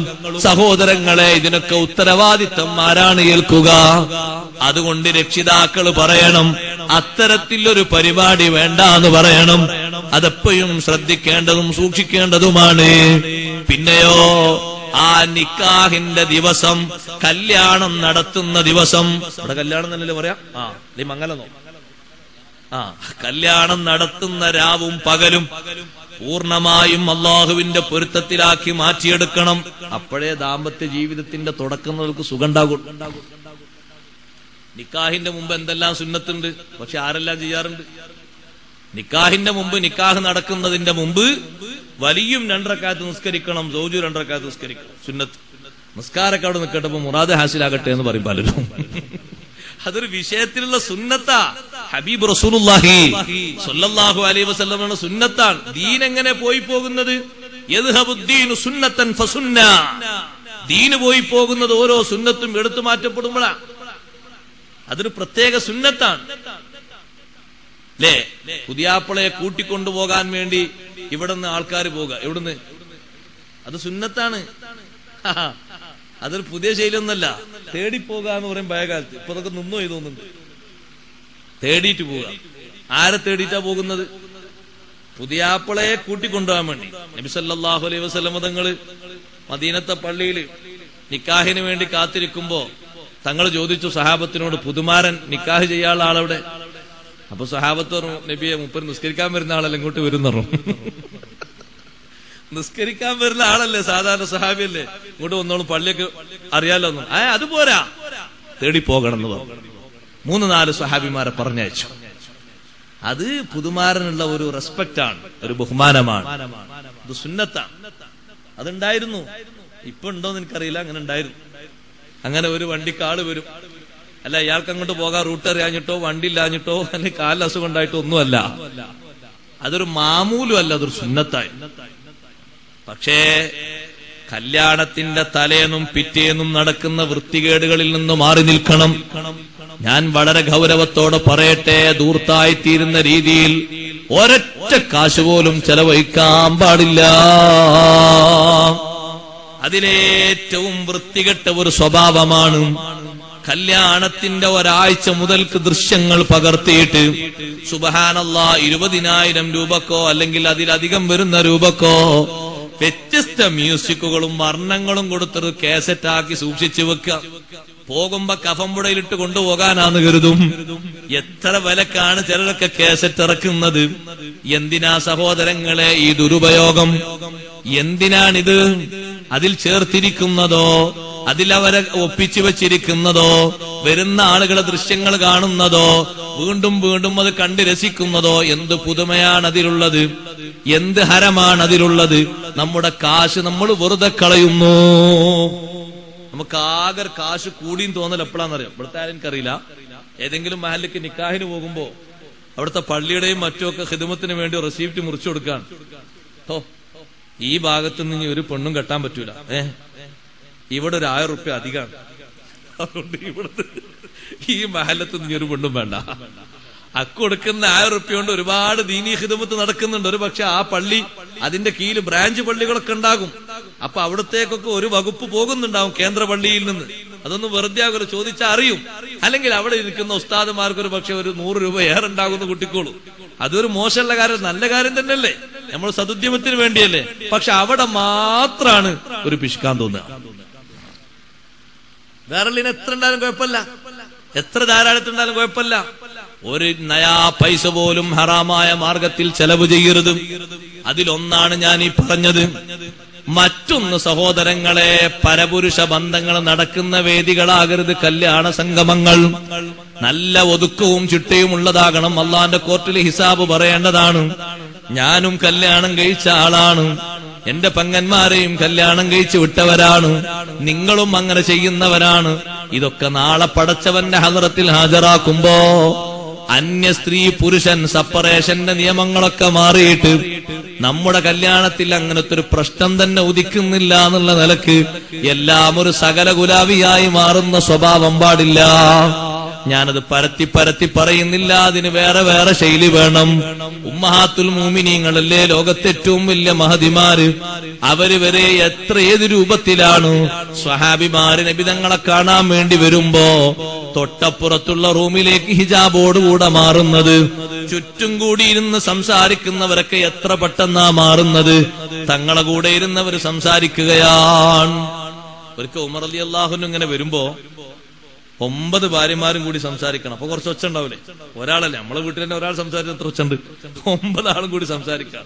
അപ്പൊ കുറച്ച് ഒച്ചപ്പാടൊക്കെ ഉണ്ട്. തങ്ങൾ ഇരിക്കുന്നുണ്ട്, ചുറ്റും അവരിയ്ക്കുന്നുണ്ട്, സംസാരിക്കാം. ഉമർ റളിയല്ലാഹു അൻഹുവിന്റെ ഒരു കൂറ്റനക്കലൊക്കെ കേട്ടതോടുകൂടി 9 ആളും പോയി. 9 ആളും അകത്തേക്ക് പോയി. ഉമർ റളിയല്ലാഹു അൻഹു ചോദിച്ചു, അല്ല നബിയെ, ഞാൻ വരുമ്പോ ഇവിടെ ചെറിയൊരു സംസാരമൊക്കെ കേട്ടിരുന്നല്ലോ. അതാരും അല്ല, അത് ഉമ്മഹാത്തുൽ മുഅ്മിനീങ്ങളാണ്. അവരിങ്ങനെ കൂടിയിരുന്ന എല്ലാരും കൂടി പറയുമ്പോൾ ഒരു ഒച്ച ഉണ്ടായിരുന്നുള്ളൂ. അത്ര ഒരു അലക്കുന്ന ഒച്ചല്ല, ചെറിയൊരു ഒച്ചൊക്കെ ഉണ്ടായിരുന്നല്ലോ. എന്നിട്ട് എന്താ ഇപ്പൊ അവരൊന്നും മിണ്ടാത്തെന്ന് ചോദിച്ചു ഉമർ റളിയല്ലാഹു അൻഹു. അപ്പൊ ഉമ്മഹാത്തുൽ മുഅ്മിനീങ്ങളിൽപ്പെട്ട ഒരാൾ ഉള്ളിൽ നിന്ന് പറഞ്ഞു, മിണ്ടാത്ത ഒന്നുമല്ല, നിങ്ങളെ ഞങ്ങൾക്ക് പേടിയാണ്, അതുകൊണ്ടാണ്. ഉമർ റളിയല്ലാഹു അൻഹു ഈ ചൂടായി. എന്നെയാണോ നിങ്ങൾ പേടിക്കേണ്ടത്? പേടിക്കേണ്ടത് അള്ളാന്റെ റസൂലിനെയല്ലേ? എന്നെയാണോ പേടിക്കേണ്ടത്? ഞാനല്ലല്ലോ പേടിക്കേണ്ട ആള്. പേടിക്കേണ്ടതാ റസൂലുള്ളാഹി സ്വല്ലല്ലാഹു അലൈഹി വസല്ലം തങ്ങളെയല്ലേ? അപ്പോഴും ഉമ്മഹാത്തുൽ മുഅ്മിനീങ്ങൾ പറഞ്ഞു, അങ്ങനെയൊക്കെയാണെങ്കിൽ നിങ്ങൾ നമുക്ക് പേടിയാണ്. നിങ്ങളുടെ ശബ്ദം കേൾക്കുമ്പോഴേക്ക് നമ്മുടെ ഉള്ളിലേക്ക് പോയതാണ്. ഉമർ റളിയല്ലാഹു അൻഹു വീണ്ടും ഇങ്ങനെ ചൂട് കൂടി വരുമ്പോ നബി സല്ലല്ലാഹു അലൈഹി വസല്ലം തങ്ങൾ പറഞ്ഞു, ഉമർ തങ്ങളെ, നിങ്ങൾ അതിൽ വിഷമിക്കൊന്നും വേണ്ട. ഇദാ സലക്ത ഫജ്ജൻ സലക ശൈത്വാനു ഫജ്ജൻ ആഖർ. നിങ്ങളെ ശൈത്താൻ വരെ പേടിയല്ലേ? നിങ്ങളൊരു വഴിയിൽ പ്രവേശിച്ചാൽ അതേ വഴിയിലൂടെ ക്രോസ് ചെയ്യാനോ പിന്തുടർന്ന് വരാനോ ശൈത്താൻ ദുനിയുടെ വേറെ വഴിക്ക് പോകും. അത്രയും പേടിയാണ്. അപ്പൊ നിങ്ങൾ ആ പേടിയുള്ളത് നിങ്ങൾക്കൊരു ബഹുമാനായി തന്നതാണ്, അല്ലാതെ നിങ്ങളെ മോശാക്കിയതൊന്നല്ല എന്ന് നബി സല്ലല്ലാഹു അലൈഹി വസല്ലം പറഞ്ഞ് സമാധാനിപ്പിച്ചു. നിങ്ങൾ നോക്ക്, അവർ സ്വീകരിച്ച മറ, അന്യ സ്ത്രീ പുരുഷന്മാര് തമ്മിൽ ഇഴകിച്ചേരുന്ന സ്വഭാവം പാടില്ല. പിന്നെയോ ചങ്ങാതിമാരും ഒക്കെ കൂടിയിട്ട് അന്യ സ്ത്രീയോടുകൂടെ ഫോട്ടോക്ക് പോസ്റ്റ് ചെയ്യുന്ന പരിപാടി പാടില്ല. എത്രയോ സ്ഥലങ്ങളിൽ ഉണ്ട് അങ്ങനെ. ഒരാൾക്ക് ഹലാലാകുന്ന ഭാര്യക്ക് മഹർ കൊടുക്കാനോ കെട്ടിക്കൊടുക്കാനോ ഒന്നുകിൽ ആ ഭാര്യയുടെ സഹോദരനുണ്ടാകും, അല്ലെങ്കിൽ ബാപ്പയുണ്ടാകും, അല്ലെങ്കിൽ എളാപ്പയുണ്ടാകും, വല്യുപ്പയുണ്ടാകും. അവരുടെ അടയോ കൂടെ റൂമിലേക്ക് പുതുമാരൻ പോയി സംസാരിച്ചു, അങ്ങനെ മഹർ കെട്ടിക്കൊടുത്തു. ഇതങ്ങനെയല്ല, ഇത് തുരുതുരാ പോകാം. ഒരാൾ എളാപ്പാന്റെ മോന്, മറ്റാള് ഫ്രണ്ട്, മറ്റാള് ബാക്ക്, മറ്റാള് നടു, എല്ലാവരും കൂടി പോകാണ്. എങ്ങോട്ടാ പോകുന്നത്? ഹലാലായതും ഇത് കൈമാറ്റം നടത്തുകയാണെങ്കിൽ തന്നെ ശ്രേഷ്ഠമായത് ഒരാൾക്കല്ലേ. വിട്ടുകൊടുക്കാൻ പാടില്ല. അന്നത്തെ ആ സംഗതി ഒരൊറ്റ ഹറാമും കലരാതെ ഹലാലിലാണോ, തുടക്കം ആ രൂപത്തിലാണോ, അള്ളാഹു അതിൽ ബറക്കത്ത് ചെയ്യും. തലേ ദിവസമോ സഹോദരന്മാരെ, സഹോദരിമാരെ, വിവാഹപ്രായം എത്താത്ത സഹോദരിമാർക്ക് മൈലാഞ്ചിയിടൽ കർമ്മം പ്രോത്സാഹിപ്പിക്കാൻ പറ്റൂല. പുരുഷന്മാര് മൈലാഞ്ചിയിടാവോ? കയ്യിനും കാലിനും പാടില്ലല്ലോ.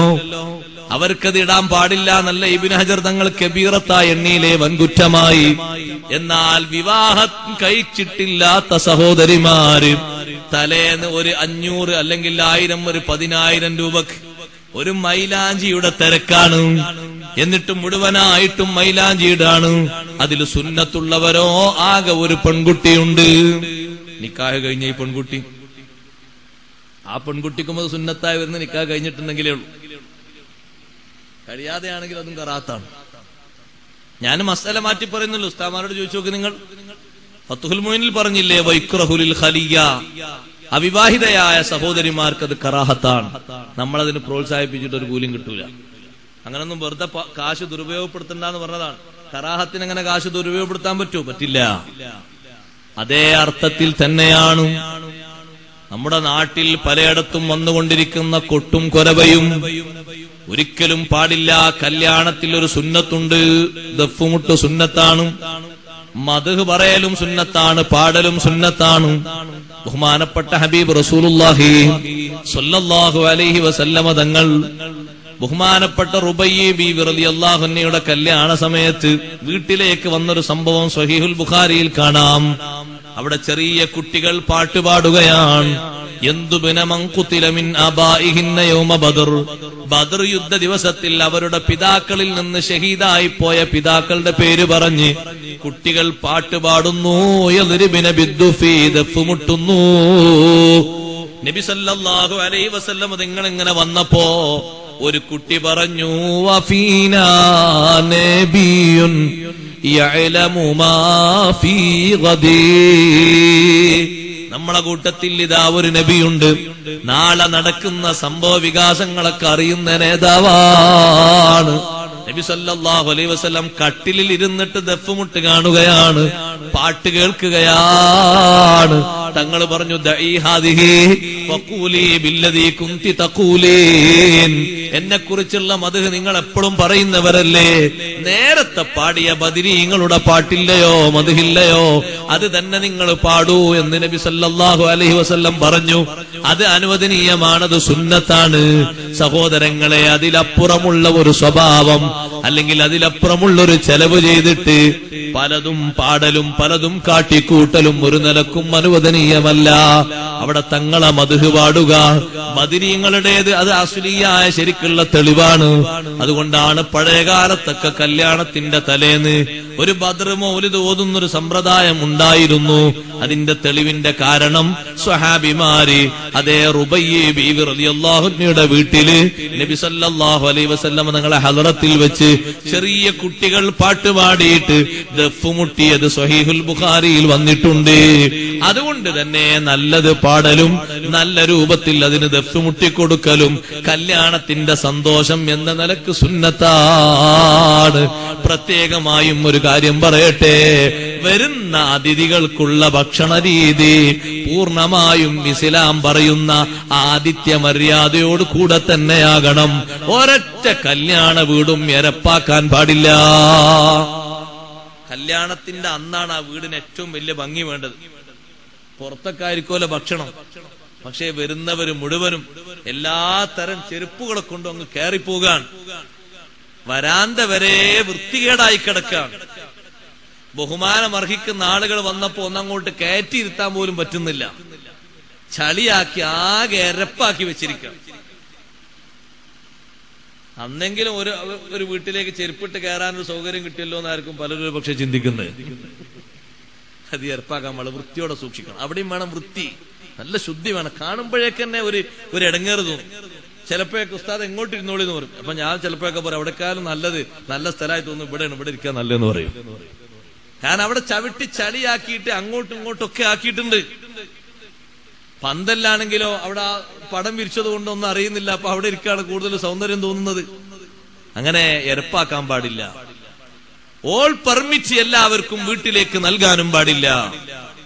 ആ വീടുമായി വിവാഹ ബന്ധങ്ങളുള്ള നേർക്ക് നേരെ കാണാൻ പറ്റാത്ത രീതിയിലുള്ള മെഹ്റമുകൾക്കും അവരുടെ ബന്ധുക്കൾക്കുമല്ലാതെ ഏത് ആൾക്കും വന്ന് കയറിപ്പോകാൻ അന്നത്തൊരു പാസ് കൊടുക്കരുത്. അതിലും ഒരുപാട് ഇടങ്ങേറുകൾ വെച്ചു വരുത്തുന്നുണ്ട്, വിളിച്ചു വരുത്തുന്നുണ്ട്. പലയിടങ്ങളിലും ആവർത്തിക്കപ്പെടുന്ന കഥനകഥകൾക്ക് പിന്നിൽ ഇതും ഒരു കാരണമായിട്ടുണ്ട്. ഞാനത് പരത്തി പറയുന്നില്ല. മറ്റൊന്ന് പറയട്ടെ, ഇറങ്ങിപ്പോകുന്ന സഹോദരിയുണ്ടല്ലോ, നല്ല ബറക്കത്തോടെ നല്ല റാഹത്തോടെ ലക്ഷങ്ങൾ ചെലവഴിച്ചിട്ട് ഒരു പെൺകുട്ടിയെ മറ്റൊരാളിലേക്ക് നമ്മൾ കെട്ടിച്ചേക്കുന്നത് സ്വർഗം കിട്ടാനുള്ള വലിയ കാരണമാണ്. പക്ഷേ അന്ന് നരകത്തിനുള്ള കാരണമാകരുത്. എങ്ങനെയെന്നറിയോ? നിങ്ങൾ ശരിക്ക്, നമ്മളെല്ലാവരും ശരിക്ക് ശ്രദ്ധിക്കണം.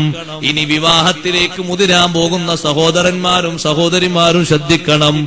ഒരു പെണ്ണിന്റെ ശരീരം പലരും കൂടുന്ന രംഗമായതുകൊണ്ട് ഏറ്റവും നല്ല മറവോടുകൂടെ ഭംഗിയുള്ള വസ്ത്രം ധരിച്ച് മറക്കേണ്ട ഭാഗങ്ങളൊക്കെ മറച്ച് പുതുനാരിയായി പുറത്തിറങ്ങി പോകേണ്ടതിനു പകരം അവരുടെ തലയും അവരുടെ കഴുത്തും അവരുടെ കൈമുട്ടിന്റെ ഭാഗം വരെ ഒരു ചെറിയ ടീഷർട്ട് മാത്രം ധരിച്ച്, അതും തന്നെ സ്തനത്തിന്റെ ഭാഗങ്ങളൊക്കെ തുടിപ്പോടെ അല്ലെങ്കിൽ നിയലിക്കുന്ന വസ്ത്രങ്ങളോടെ വെളിവായി സർവാഭരണങ്ങളും പുറത്തേക്ക് പ്രകടിപ്പിച്ചുകൊണ്ട് ഇറങ്ങുന്ന സ്വഭാവം ഒരു നിലക്കും അനുവദനീയമല്ല.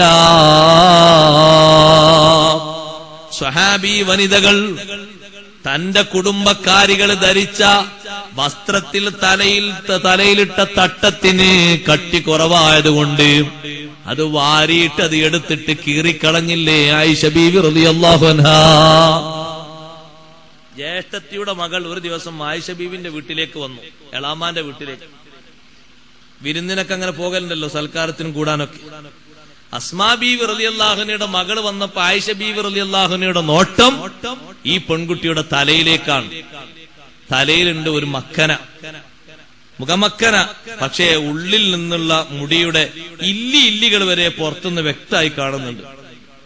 മഹദി അത് അയക്കാൻ പറഞ്ഞു, അത് അയച്ചു. ഫശഖത്ഹാ നിസ്ഫൈൻ, രണ്ട് പകുതിയായതിനെ വലിച്ചു കീറി. വജഅലഹാ മിൻദീല, അത് ടേബിൾ തോർത്താനുള്ള ഒരു തോർത്തും ഉണ്ടാക്കി വെച്ചു. പകരം ഫലബിസത്ഹാ ഖിമാറൻ കസീഫാ, കട്ടിയുള്ളൊരു മുഖമക്കനെ ധരിപ്പിച്ചു. ഇത് നമ്മുടെ ഉമ്മ ചെയ്ത അനുഭവമാണ്. സ്വഹീഹായ ഹദീസിൽ റിപ്പോർട്ട് ചെയ്യപ്പെട്ട സംഭവമാണ്. 10 ലക്ഷം നിങ്ങൾ മുടക്കിയിട്ട് അള്ളാന്റെ അടുക്കൽ 1 രൂപക്ക് പോലും കൂലി കിട്ടാതെയായി പോകരുത്. അതിന് ഒരുങ്ങുന്ന സഹോദരിമാരെ, ഞാനൊരു പ്രദർശന വസ്തുവായിട്ടല്ല പോകേണ്ടത് എന്നാ ചിന്തിക്കേണ്ടത്. മുൻഗാമികളൊക്കെ പോയിട്ടുണ്ടല്ലോ, നല്ല മറവോടെയല്ലേ അവരൊക്കെ ജീവിച്ചത്. ഫാത്തിമ ബീവി റളിയല്ലാഹു അൻഹാ ലോകത്ത് പൂർണ്ണത പ്രാപിച്ച സഹോദരിമാരിൽ ഒരു മെമ്പർ സ്ഥാനമുള്ള മഹദിയാണല്ലോ. കമുല മിനദ്ദിജാലി കസീറുൻ, പുരുഷന്മാരിൽ നിന്ന് ധാരാളം ആളുകൾക്ക് പൂർണ്ണത പ്രാപിച്ചിട്ടുണ്ട്. സ്ത്രീകളിൽ നിന്ന് പൂർണ്ണത പ്രാപിച്ചവർ വിരലിൽ എണ്ണാവുന്നവരെയുള്ളൂ. 100% സമ്പൂർണത പ്രാപിച്ചവർ അതിൽ മുത്തുനബി സല്ലല്ലാഹു അലൈഹി വസല്ലം തങ്ങൾ എണ്ണിയതാണ്. ഒന്ന് ആസിയ ബിന്തു മുസാഹിം, ആസിയ ബീവി റളിയല്ലാഹു അൻഹാ. മറ്റൊന്ന് മറിയം ബിനത്തു ഇമ്രാൻ, മറിയം ബീവി റളിയല്ലാഹു അൻഹാ. മറ്റൊന്ന് ഖദീജത്തു ബിന്തു ഖുവൈലിദ്, ഖദീജ ബീവി റളിയല്ലാഹു അൻഹാ. നാലാമതായി ഫാത്തിമത്തു ബിന്തു മുഹമ്മദ് സല്ലല്ലാഹു അലൈഹി വസല്ലം, ഫാത്തിമ ബീവി റളിയല്ലാഹു അൻഹാ.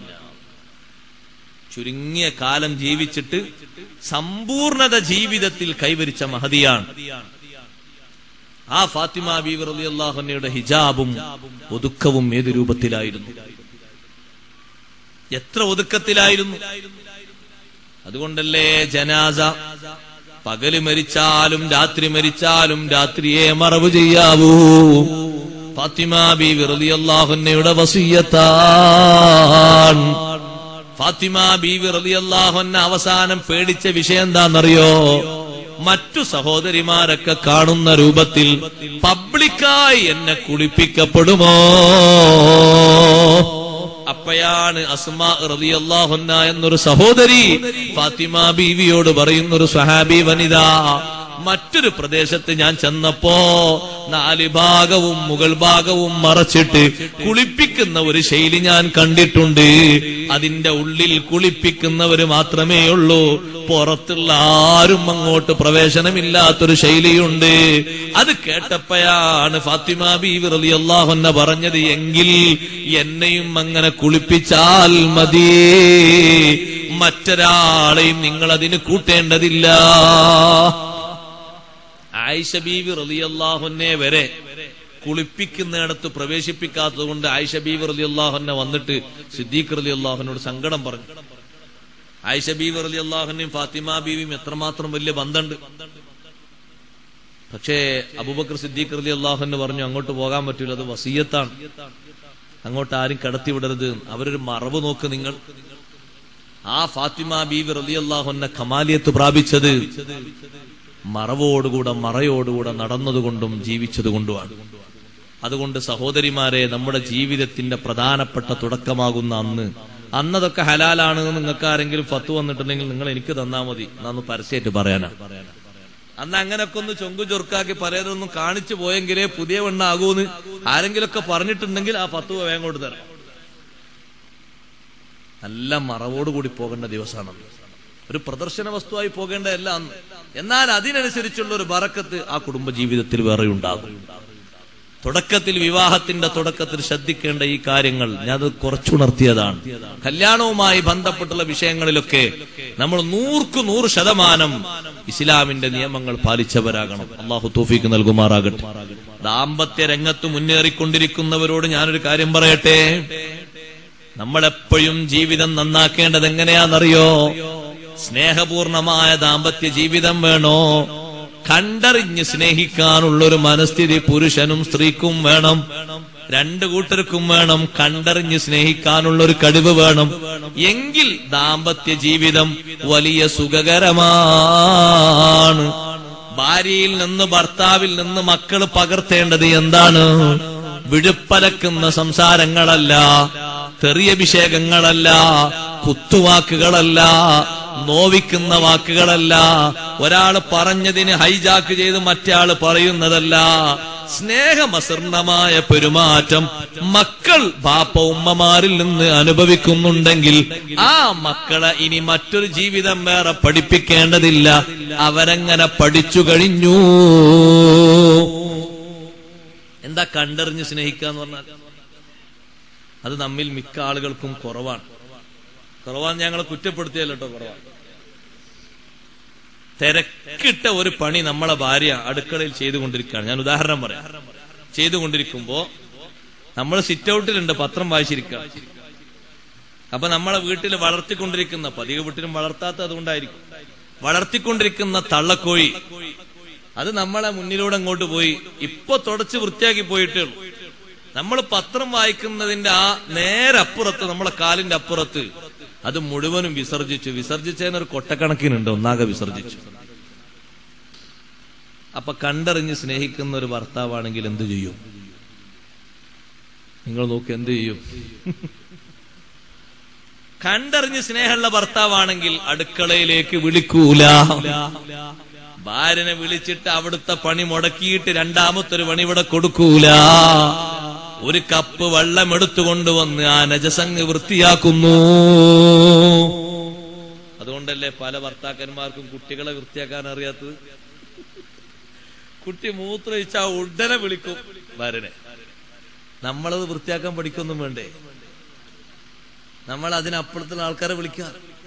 നബി സല്ലല്ലാഹു അലൈഹി വസല്ലം നിങ്ങളെ വീട്ടിലേക്ക് തങ്ങളെ കാണാൻ വേണ്ടി, ആയിഷ ബീവിനെ കാണാൻ വേണ്ടി വന്ന ഒരു പെൺകുട്ടി, അവിടെ ഇങ്ങനെ ആയിഷ ബീവിയോട് സംസാരിച്ചുകൊണ്ടിരിക്കുകയാണ് ഒരു ഉമ്മ. അപ്പൊ ഒക്കത്തിരിക്കുന്ന കുട്ടി താഴോട്ട് ഇറങ്ങിയിട്ട് അങ്ങനെ വന്നു. കുട്ടികൾ പിന്നെ വീട്ടിന്റെ ഉള്ളിലൂടെ അങ്ങനെ വരുമല്ലോ. നബി സല്ലല്ലാഹു അലൈഹി വസല്ലം കിടക്കുന്ന കട്ടിലിൽ ഈ കുട്ടി കൊത്തിപ്പിടിച്ച് കയറി. തങ്ങളെ പള്ളന്റെ ഭാഗത്ത് കുട്ടി കയറിയിരുന്നു. ചെറിയ കുട്ടിയാ, കയറിയിരുന്നൊന്നും പ്രശ്നമില്ല. കുറച്ച് കഴിഞ്ഞപ്പോ ആ കുട്ടി മൂത്രമൊഴിച്ചു. മൂത്രയിച്ചപ്പോ ആ ഉമ്മക്ക് വല്ലാത്ത ഭയം തോന്നി. പടച്ചോനെ, എന്റെ കുട്ടി മൂത്രയിക്കാൻ കണ്ടൊരു സ്ഥലം. ആ കുട്ടിയെ പെട്ടെന്ന് വാങ്ങാൻ വേണ്ടി ആ ഉമ്മ പോയപ്പോൾ തങ്ങൾ കൊടുത്തില്ല. കാരണം പോകുന്നിടത്ത് മുഴുവൻ മൂത്രാവൂലേ? ഒഴിക്കുന്ന ഇവിടെ തന്നെ അവിടെ വെച്ചോട്ടെ, പിന്നെ അവിടെ കഴിക്കാൻ പോരെ. ആ കുട്ടി മൂത്രയിച്ച് കഴിഞ്ഞതിന് ശേഷം തങ്ങൾ ആ കുട്ടിയെ കൈമാറി. കുറച്ച് വെള്ളം കൊണ്ടുവരാൻ ആവശ്യപ്പെട്ട് വെള്ളം കൊണ്ടുവന്നപ്പോൾ അതങ്ങനെ തന്നെ തങ്ങൾ അങ്ങ് ഒഴിച്ച് വൃത്തിയാക്കി. നമ്മൾ നിലത്തൊഴിച്ചതും വൃത്തിയാക്കൂല, നമ്മളെ മേലൊഴിച്ചതും വൃത്തിയാക്കൂല. രണ്ടിനും ഇനി എന്താ ചെയ്യാന്നുള്ളൊരു അങ്കലാപ്പിലാണ്. അത് പോരാ. ആ കോഴി അവിടെ വിസർജിച്ചത് നമ്മൾ അവരെ വിളിക്കേണ്ടതല്ല, നമുക്ക് വൃത്തിയാക്കാം. മഴ പെയ്യുന്ന സമയത്താണ് പുറത്ത് വസ്ത്രങ്ങളൊക്കെ ഉണക്കാനിട്ടിരിക്കുന്നത്. അപ്പോഴും വിളി അടുക്കളയിലേക്കാണ്. കഴുകേകിയിട്ട് എന്തെങ്കിലും ചളിയുണ്ടെങ്കിൽ അത് എടുത്തുകൊണ്ടുവന്ന് നമുക്കുള്ളിലേക്ക് വെക്കാമല്ലോ, അല്ലെങ്കിൽ ഉള്ളിലുള്ള ചുമരിലോ മറ്റോ അത് തൂക്കിയിടാമല്ലോ, അയലിൽ ഇടാമല്ലോ. കണ്ടറിഞ്ഞൊരു സ്നേഹത്തിനാണ് ഏറ്റവും വലിയ വില. ഇതെവിടുന്നാ മനസ്സിലായത് എന്നറിയോ? സയ്യിദുനാ റസൂലുള്ളാഹി സ്വല്ലല്ലാഹു അലൈഹി വസല്ലം തങ്ങൾ ഏറ്റവും അധികം സ്നേഹിച്ച ഭാര്യ ആരാണ്? തങ്ങളോടുകൂടെ ഏറ്റവും അധികം കാലം താമസിക്കാൻ ഭാഗ്യം കിട്ടിയ മഹദി സയ്യിദത്തുനാ ബീവി ഖദീജ റളിയല്ലാഹു അൻഹയെ പോലെ 25 കൊല്ലം തങ്ങളോടൊരുമിച്ച് ജീവിക്കാൻ ആർക്കാണ് അവസരം കിട്ടിയത്? ഇത്രത്തോളം അവസരം കിട്ടിയൊരു മഹദിയും ഇല്ലല്ലോ. ആ ഖദീജ ബീവി റളിയല്ലാഹു അൻഹയിൽ നിന്ന് തങ്ങൾ അനുഭവിച്ചൊരു സ്നേഹമുണ്ട്, ഖദീജ ബീവിക്ക് തങ്ങൾ കൊടുത്തൊരു സ്നേഹവുമുണ്ട്. രണ്ടും നമ്മൾ മനസ്സിലാക്കുന്നത് എപ്പോഴും ജീവിതത്തിൽ ഒരുപാട് ഖൈർ വർദ്ധിക്കാൻ കാരണമാണ്. നബി സല്ലല്ലാഹു അലൈഹി വസല്ലമ തങ്ങൾ 40 വയസ്സാകുമ്പോഴേക്ക് അതാ 3-4 ദിവസത്തെ ഭക്ഷണവും എടുത്ത് ജബലുന്നൂറിന്റെ മുകളിലുള്ള ഗാർ ഹിറായിലേക്ക് പോയി. തങ്ങൾ ഭക്ഷണവും കൊണ്ടിട്ടാ പോയത്. പക്ഷേ ഖദീജ റളിയല്ലാഹു അൻഹയ്ക്കൊരു മനസ്സിനൊരു ആശ്വാസം വരാൻ എല്ലാ ദിവസവും രാവിലെയും വൈകുന്നേരവും, എത്ര വലിയ പ്രായമുണ്ട്, പ്രായാധിക്യത്തിനാണ് ആ മലയുടെ മുകളിലേക്ക് കയറി നീങ്ങുന്നത്. തങ്ങൾ ഭക്ഷണം കഴിച്ചിട്ടുണ്ടോ ഇല്ലേ എന്നറിയാനാണ്, ഭക്ഷണം വിളമ്പി കൊടുക്കാനാണ്. ഈ കണ്ടറിഞ്ഞ് ചെയ്ത സ്നേഹമില്ലേ, എന്നും രാവിലെ തങ്ങൾ വരാൻ പറഞ്ഞിട്ടില്ല, എന്നും വൈകുന്നേരം വരാൻ പറഞ്ഞിട്ടില്ല. അങ്ങനെ എന്നും രാവിലെയും വൈകുന്നേരവും കയറിപ്പോകുന്ന ആ സ്വഭാവത്തിനല്ലേ അള്ളാഹു മാർക്ക് ചെയ്തത്. ജിബ്രീൽ അലൈഹിസ്സലാം വളരെ സന്തോഷത്തോടെ വന്നു നോക്കിയിട്ട് അള്ളാഹുവിന്റെ ഹബീബിനോട് പറഞ്ഞു, നബിയേ, ഖദീജ ബീവിയുടെ ഈ വരവ് കണ്ട് അള്ളാഹു വല്ലാതെ സന്തോഷിച്ചു. നിങ്ങൾ നോക്കി, എന്തൊരു മാനസികമായ ഒരു സ്നേഹമാണ്. പഴയ കാലത്തൊക്കെ അങ്ങനെയാണ്. ഇപ്പത്തെ ഹാൽ അങ്ങനെ നിൽക്കാറില്ല. പഴയ കാലത്തൊക്കെ അങ്ങനെയാണ്. ചെറുപ്പത്തിലൊക്കെ നമുക്ക് പരിചയമുണ്ട്, വല്യപ്പാരും വല്യമ്മാരും നമ്മൾ ഉമ്മാരൊക്കെ ചെയ്തത്. ബാപ്പ എടുക്കാ പോയത്, ബാപ്പ ഒരു മീറ്റിങ്ങിന് പോയതാണ്. 1 മണിക്കൂർ വൈകുന്ന ബാപ്പ അറിയിച്ചിട്ടുണ്ട്. 1 മണിക്കൂർ വൈകും, മീറ്റിംഗ് ആണ്, സുപ്രധാനമായൊരു മഹലിന്റെ മീറ്റിംഗ് പോയത്. ഉമ്മാക്ക് എന്താ പണി? ഉമ്മ ഭക്ഷണം കഴിക്കുന്നില്ല. ഉമ്മ കുറെ ഔറാദുകളൊക്കെ ചൊല്ലി ഉമ്മ അങ്ങനെ കാത്തിരിക്കുക. എന്തിന്? 1 മണിക്കൂർ വൈകി വന്നാലും ഭർത്താവിന്റെ കൂടെ ഭക്ഷണം കഴിക്കാലോ. ഇന്ന് നമ്മളൊക്കെ എന്തായി? നമ്മളൊക്കെ അവനാന്റെ ഹാലില് ഭക്ഷണം കഴിക്കും. ഒരാളൊരു സമയത്ത്, അടുത്താളൊരു സമയത്ത്, മറ്റാൾ വേണമെങ്കിൽ എടുത്ത് തിന്ന, അല്ലെങ്കിൽ തിന്നണ്ട, അല്ലെങ്കിൽ എന്തോ ആയിക്കോട്ടെ. അങ്ങനെ അതിനൊന്നും ഒരു ഇണക്കവും ഒരു മാനസികമായ പൊരുത്തവും ഒരു സ്നേഹത്തിന്റെയും കുറവ് കൊണ്ട് ചൊറിച്ചിലുകൾ കൂടുകയാണ്, പറച്ചിലുകളും കൂടുകയാണ്. കുറ്റം പറഞ്ഞാൽ തീരാതിരിക്കുക, പഴയ കാലത്ത് പറഞ്ഞ കുറ്റങ്ങളൊക്കെ വീണ്ടും ആവർത്തിക്കുക. കല്യാണം കഴിച്ചു കൊണ്ടുവന്ന ആദ്യഘട്ടത്തിൽ കുറച്ചൊക്കെ ഒരു പിന്നെ ഈ ഭക്ഷണം ഉണ്ടാക്കുന്നിടത്ത് കുറച്ച് കുറവുണ്ടായിരുന്നു. അത് 25 കൊല്ലം കഴിഞ്ഞിട്ട് പിന്നെയും പറഞ്ഞാൽ എങ്ങനെ ഉണ്ടാവും? നമ്മളെ ഭാര്യ ആദ്യമായിട്ട് +2 ഒക്കെ കഴിഞ്ഞ് വരികയല്ലേ, കാര്യമായിട്ട് ഒന്നും അങ്ങനെ ഉണ്ടാക്കിയ ഒരു ശീലമൊന്നുമില്ലല്ലോ, മുമ്പത്തെ മാതിരി അല്ലല്ലോ.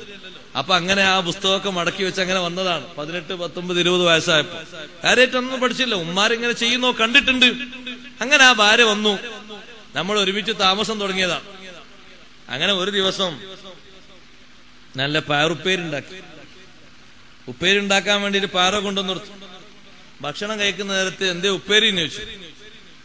ഉപ്പേരുണ്ടാക്കിയെടുത്ത് ചെറിയൊരു അബദ്ധം സംഭവിച്ചു പോയി എന്ന് പറഞ്ഞു. എന്താ അബദ്ധം? ഒന്നുമല്ല, കുറച്ചധികം വെള്ളം അതിലൊഴിച്ചപ്പോ അത് ഉപ്പേരി എന്നുള്ളത് കഞ്ഞിയായി മാറി എന്ന് പറഞ്ഞു. ഉപ്പേരിയിൽ വെള്ളം ഒഴിക്കൂലല്ലോ. ഉപ്പേരിയിൽ ചട്ടി ഇങ്ങനെ ചൂടാക്കിയ ശേഷം എണ്ണ ഒഴിച്ചിട്ട് അതൊന്ന് വറവിട്ടിട്ട് ഈ നനഞ്ഞ കഴുകിയെടുത്ത മുറിച്ചെടുത്ത ആ പയറിന്റെ കഷ്ണങ്ങൾ അല്ലെങ്കിൽ ബീൻസിന്റെ കഷ്ണങ്ങൾ അതങ്ങനെ കുടഞ്ഞെടുത്തിട്ട് ചട്ടിയിലേക്ക് ഇട്ടിട്ട് ഒന്നിങ്ങനെ ഇളക്കി കൊടുത്താൽ അത് വെന്തു റെഡിയായി, ഉപ്പേരിയായി. പക്ഷേ ആ സഹോദരി ചിന്തിച്ചു, ഇതിനും കറി വെക്കുന്നത് പോലെ കുറെ വെള്ളം വെക്കണം. കുറച്ചു കഴിഞ്ഞ് പോയി നോക്കുമ്പോ അതിങ്ങനെ കലക്കാനായിട്ടുണ്ട്, അതൊക്കെ ഉടഞ്ഞ് അതിലടങ്ങിയിട്ടുണ്ട്. അപ്പൊ 2 കറിയാണ്, ഒന്ന് പയറിന്റെ കറി ഉപ്പേരിക്കറിയും അല്ലാത്ത കറി വേറെയും, 2 ചാറാണ്.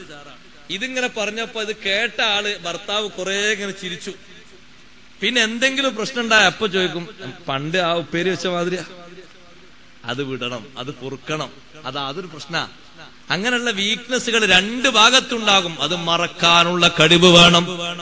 നേരത്തെ എന്തെങ്കിലും ഒന്ന് സംഭവിച്ചത് വീണ്ടും ആവർത്തിക്കരുത്. അതെന്താ അങ്ങനെ പറയാൻ കാരണം എന്നറിയോ? മനസ്സിൽ നമ്മെക്കുറിച്ചുള്ള സ്നേഹം ചെറുതാക്കാൻ അതൊരു കാരണമാണ്.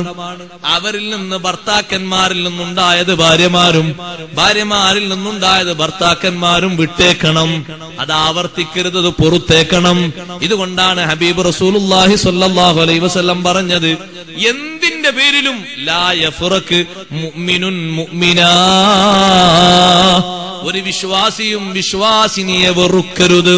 ഇൻകരിഹ മിൻഹാ ഖുലുഖൻ റളിയ മിൻഹാ ആഖർ, ഒരു സ്വഭാവം നിങ്ങൾക്ക് വെറുപ്പായി തോന്നുന്നുണ്ടെങ്കിൽ മറ്റൊന്ന് നിങ്ങൾക്ക് ആനന്ദം നൽകുന്നതുണ്ടാകും. അപ്പൊ ആ വെറുപ്പായതിന്റെ പിന്നാലെ കൂടിയിട്ട് ചടപ്പിക്കരുത്, വിഷമിപ്പിക്കരുത്. അല്ലെങ്കിൽ കല്യാണത്തിന്റെ ആരംഭഘട്ടങ്ങളിൽ ഉണ്ടായ സംസാരങ്ങളിലെ പൊരുത്തക്കേടുകളോ പ്രവർത്തനങ്ങളിലെ ബുദ്ധിക്കുറവോ പരിചയക്കുറവോ പിൽക്കാലത്തും പറഞ്ഞിട്ട് മടുപ്പുണ്ടാക്കരുത്. ഭർത്താവിന്റെ ഭാഗത്ത് നിന്ന് എന്തോ ഒരു ശ്രദ്ധക്കുറവ് വന്നത് ഇപ്പോഴും ഭർത്താവിന് 70 വയസ്സായപ്പോഴും പാടിക്കൊണ്ടിരുന്നാൽ, 55 വയസ്സായപ്പോഴും പാടിക്കൊണ്ടിരുന്നാൽ, പേരക്കുട്ടികൾ കേട്ടിട്ട് പോലും അത് ചിരിക്കുന്നൊരു സ്വഭാവം വന്നാൽ പിന്നെങ്ങനെയാണ് പൊരുത്തമുണ്ടാകുക? ഖദീജ ബീവി റളിയല്ലാഹു അൻഹ കണ്ടറിഞ്ഞ് സ്നേഹിച്ചതുപോലെ കണ്ടറിഞ്ഞ് സ്നേഹിക്കാനുള്ള കഴിവ് വേണം. ആ സ്നേഹത്തിനാണ് അള്ളാഹുവിൽ നിന്ന് വലിയ മഹബ്ബത്ത് ലഭിച്ചത്. അതുകൊണ്ടല്ലേ ലോകത്ത് ഒരു പെണ്ണിനും കിട്ടാത്ത ഭാഗ്യം ഖദീജ ബീവിക്ക് കിട്ടിപ്പോയി. ഒരു ദിവസം ഭക്ഷണപാത്രവുമായി വരുമ്പോ ജിബ്രീൽ അലൈഹിസ്സലാം വന്നിട്ട് പറഞ്ഞു, ഹാദിഹി ഖദീജ അതതക ബിത്ത്ആം. ഖദീജ ബീവി റളിയല്ലാഹു അൻഹ വരുന്നു, ഭക്ഷണപാത്രവുമായി വരുന്നു നബിയേ. ആ ഖദീജ ബീവി റളിയല്ലാഹു അൻഹ വന്നാൽ റബ്ബിന്റെ സലാം പറയണേ. അള്ളാഹു ഒരു സലാം കൊടുത്തയച്ചിട്ടുണ്ട്. ആയിഷ ബീവിക്ക് പോലും റബ്ബിന്റെ സലാം അങ്ങനെ കിട്ടിയിട്ടില്ല. ജിബ്രീലിന്റെ സലാം കിട്ടിയിട്ടുണ്ട്, മറ്റു മഹാന്മാരെ സലാം കിട്ടിയിട്ടുണ്ട്. ജിബ്രീലിന്റെ മുഖേന ഡയറക്റ്റായി അള്ളൊരു സലാം കൊടുത്തയച്ചത് അനിർവചനീയമായ സ്നേഹത്തിന്റെ, കണ്ടറിഞ്ഞ് സ്നേഹിച്ചതിന്റെ പിന്നിൽ കിട്ടിയ സമ്മാനമാണ്. ഒരു സലാം പറയണേ. ഖദീജ ബീവി റളിയല്ലാഹു അൻഹ കയറി വന്നപ്പോ നബി സല്ലല്ലാഹു അലൈഹി വസല്ലം തങ്ങൾ പറഞ്ഞു, ഖദീജ അല്ലാഹു നിങ്ങളോടൊരു സലാം പറഞ്ഞിട്ടുണ്ട്. എങ്ങനെയാണ് മഹദി ആ സലാം മടക്കിയത്? ഇന്നല്ലാഹ ഹുവസ്സലാം വഅലൈക വഅലാ ജിബ്രീലസ്സലാം. സലാം എനിക്ക് കൈമാറിയ തങ്ങൾക്കും സലാം കൊണ്ടുവന്നു തന്ന ജിബ്രീലിനും അല്ലാഹ് സലാം നൽകട്ടെ. അത് പറഞ്ഞു തീർന്നപ്പോ നബി തങ്ങൾ പറഞ്ഞു, ഖദീജ അത് മാത്രമല്ല, കോടിക്കണക്കിന് സ്വത്ത് എന്നെ കണ്ടറിഞ്ഞ് സ്നേഹിച്ച് നിങ്ങൾ എനിക്ക് തന്നില്ലയോ? കണ്ടറിഞ്ഞ് സ്നേഹിച്ചിട്ടല്ലേ ഇത്രയും അടിയുയരത്തിലേക്ക് കയറി വന്നത്? നിങ്ങളെ വീട്ടിൽ സുഖമായി താമസിക്കാൻ കഴിഞ്ഞാഞ്ഞിട്ടല്ലല്ലയോ? 3 കൊല്ലം ഞാൻ ശൈബ് അബീ ത്വാലിബിൽ കഴിയുമ്പോ നിങ്ങളെ കുടുംബക്കാര് വന്ന് വിളിച്ചിട്ടും പച്ചില ഭക്ഷിക്കുമ്പോൾ എന്റെ കൂടെ നിന്ന് പച്ചില ഭക്ഷിച്ചവരല്ലേ നിങ്ങൾ?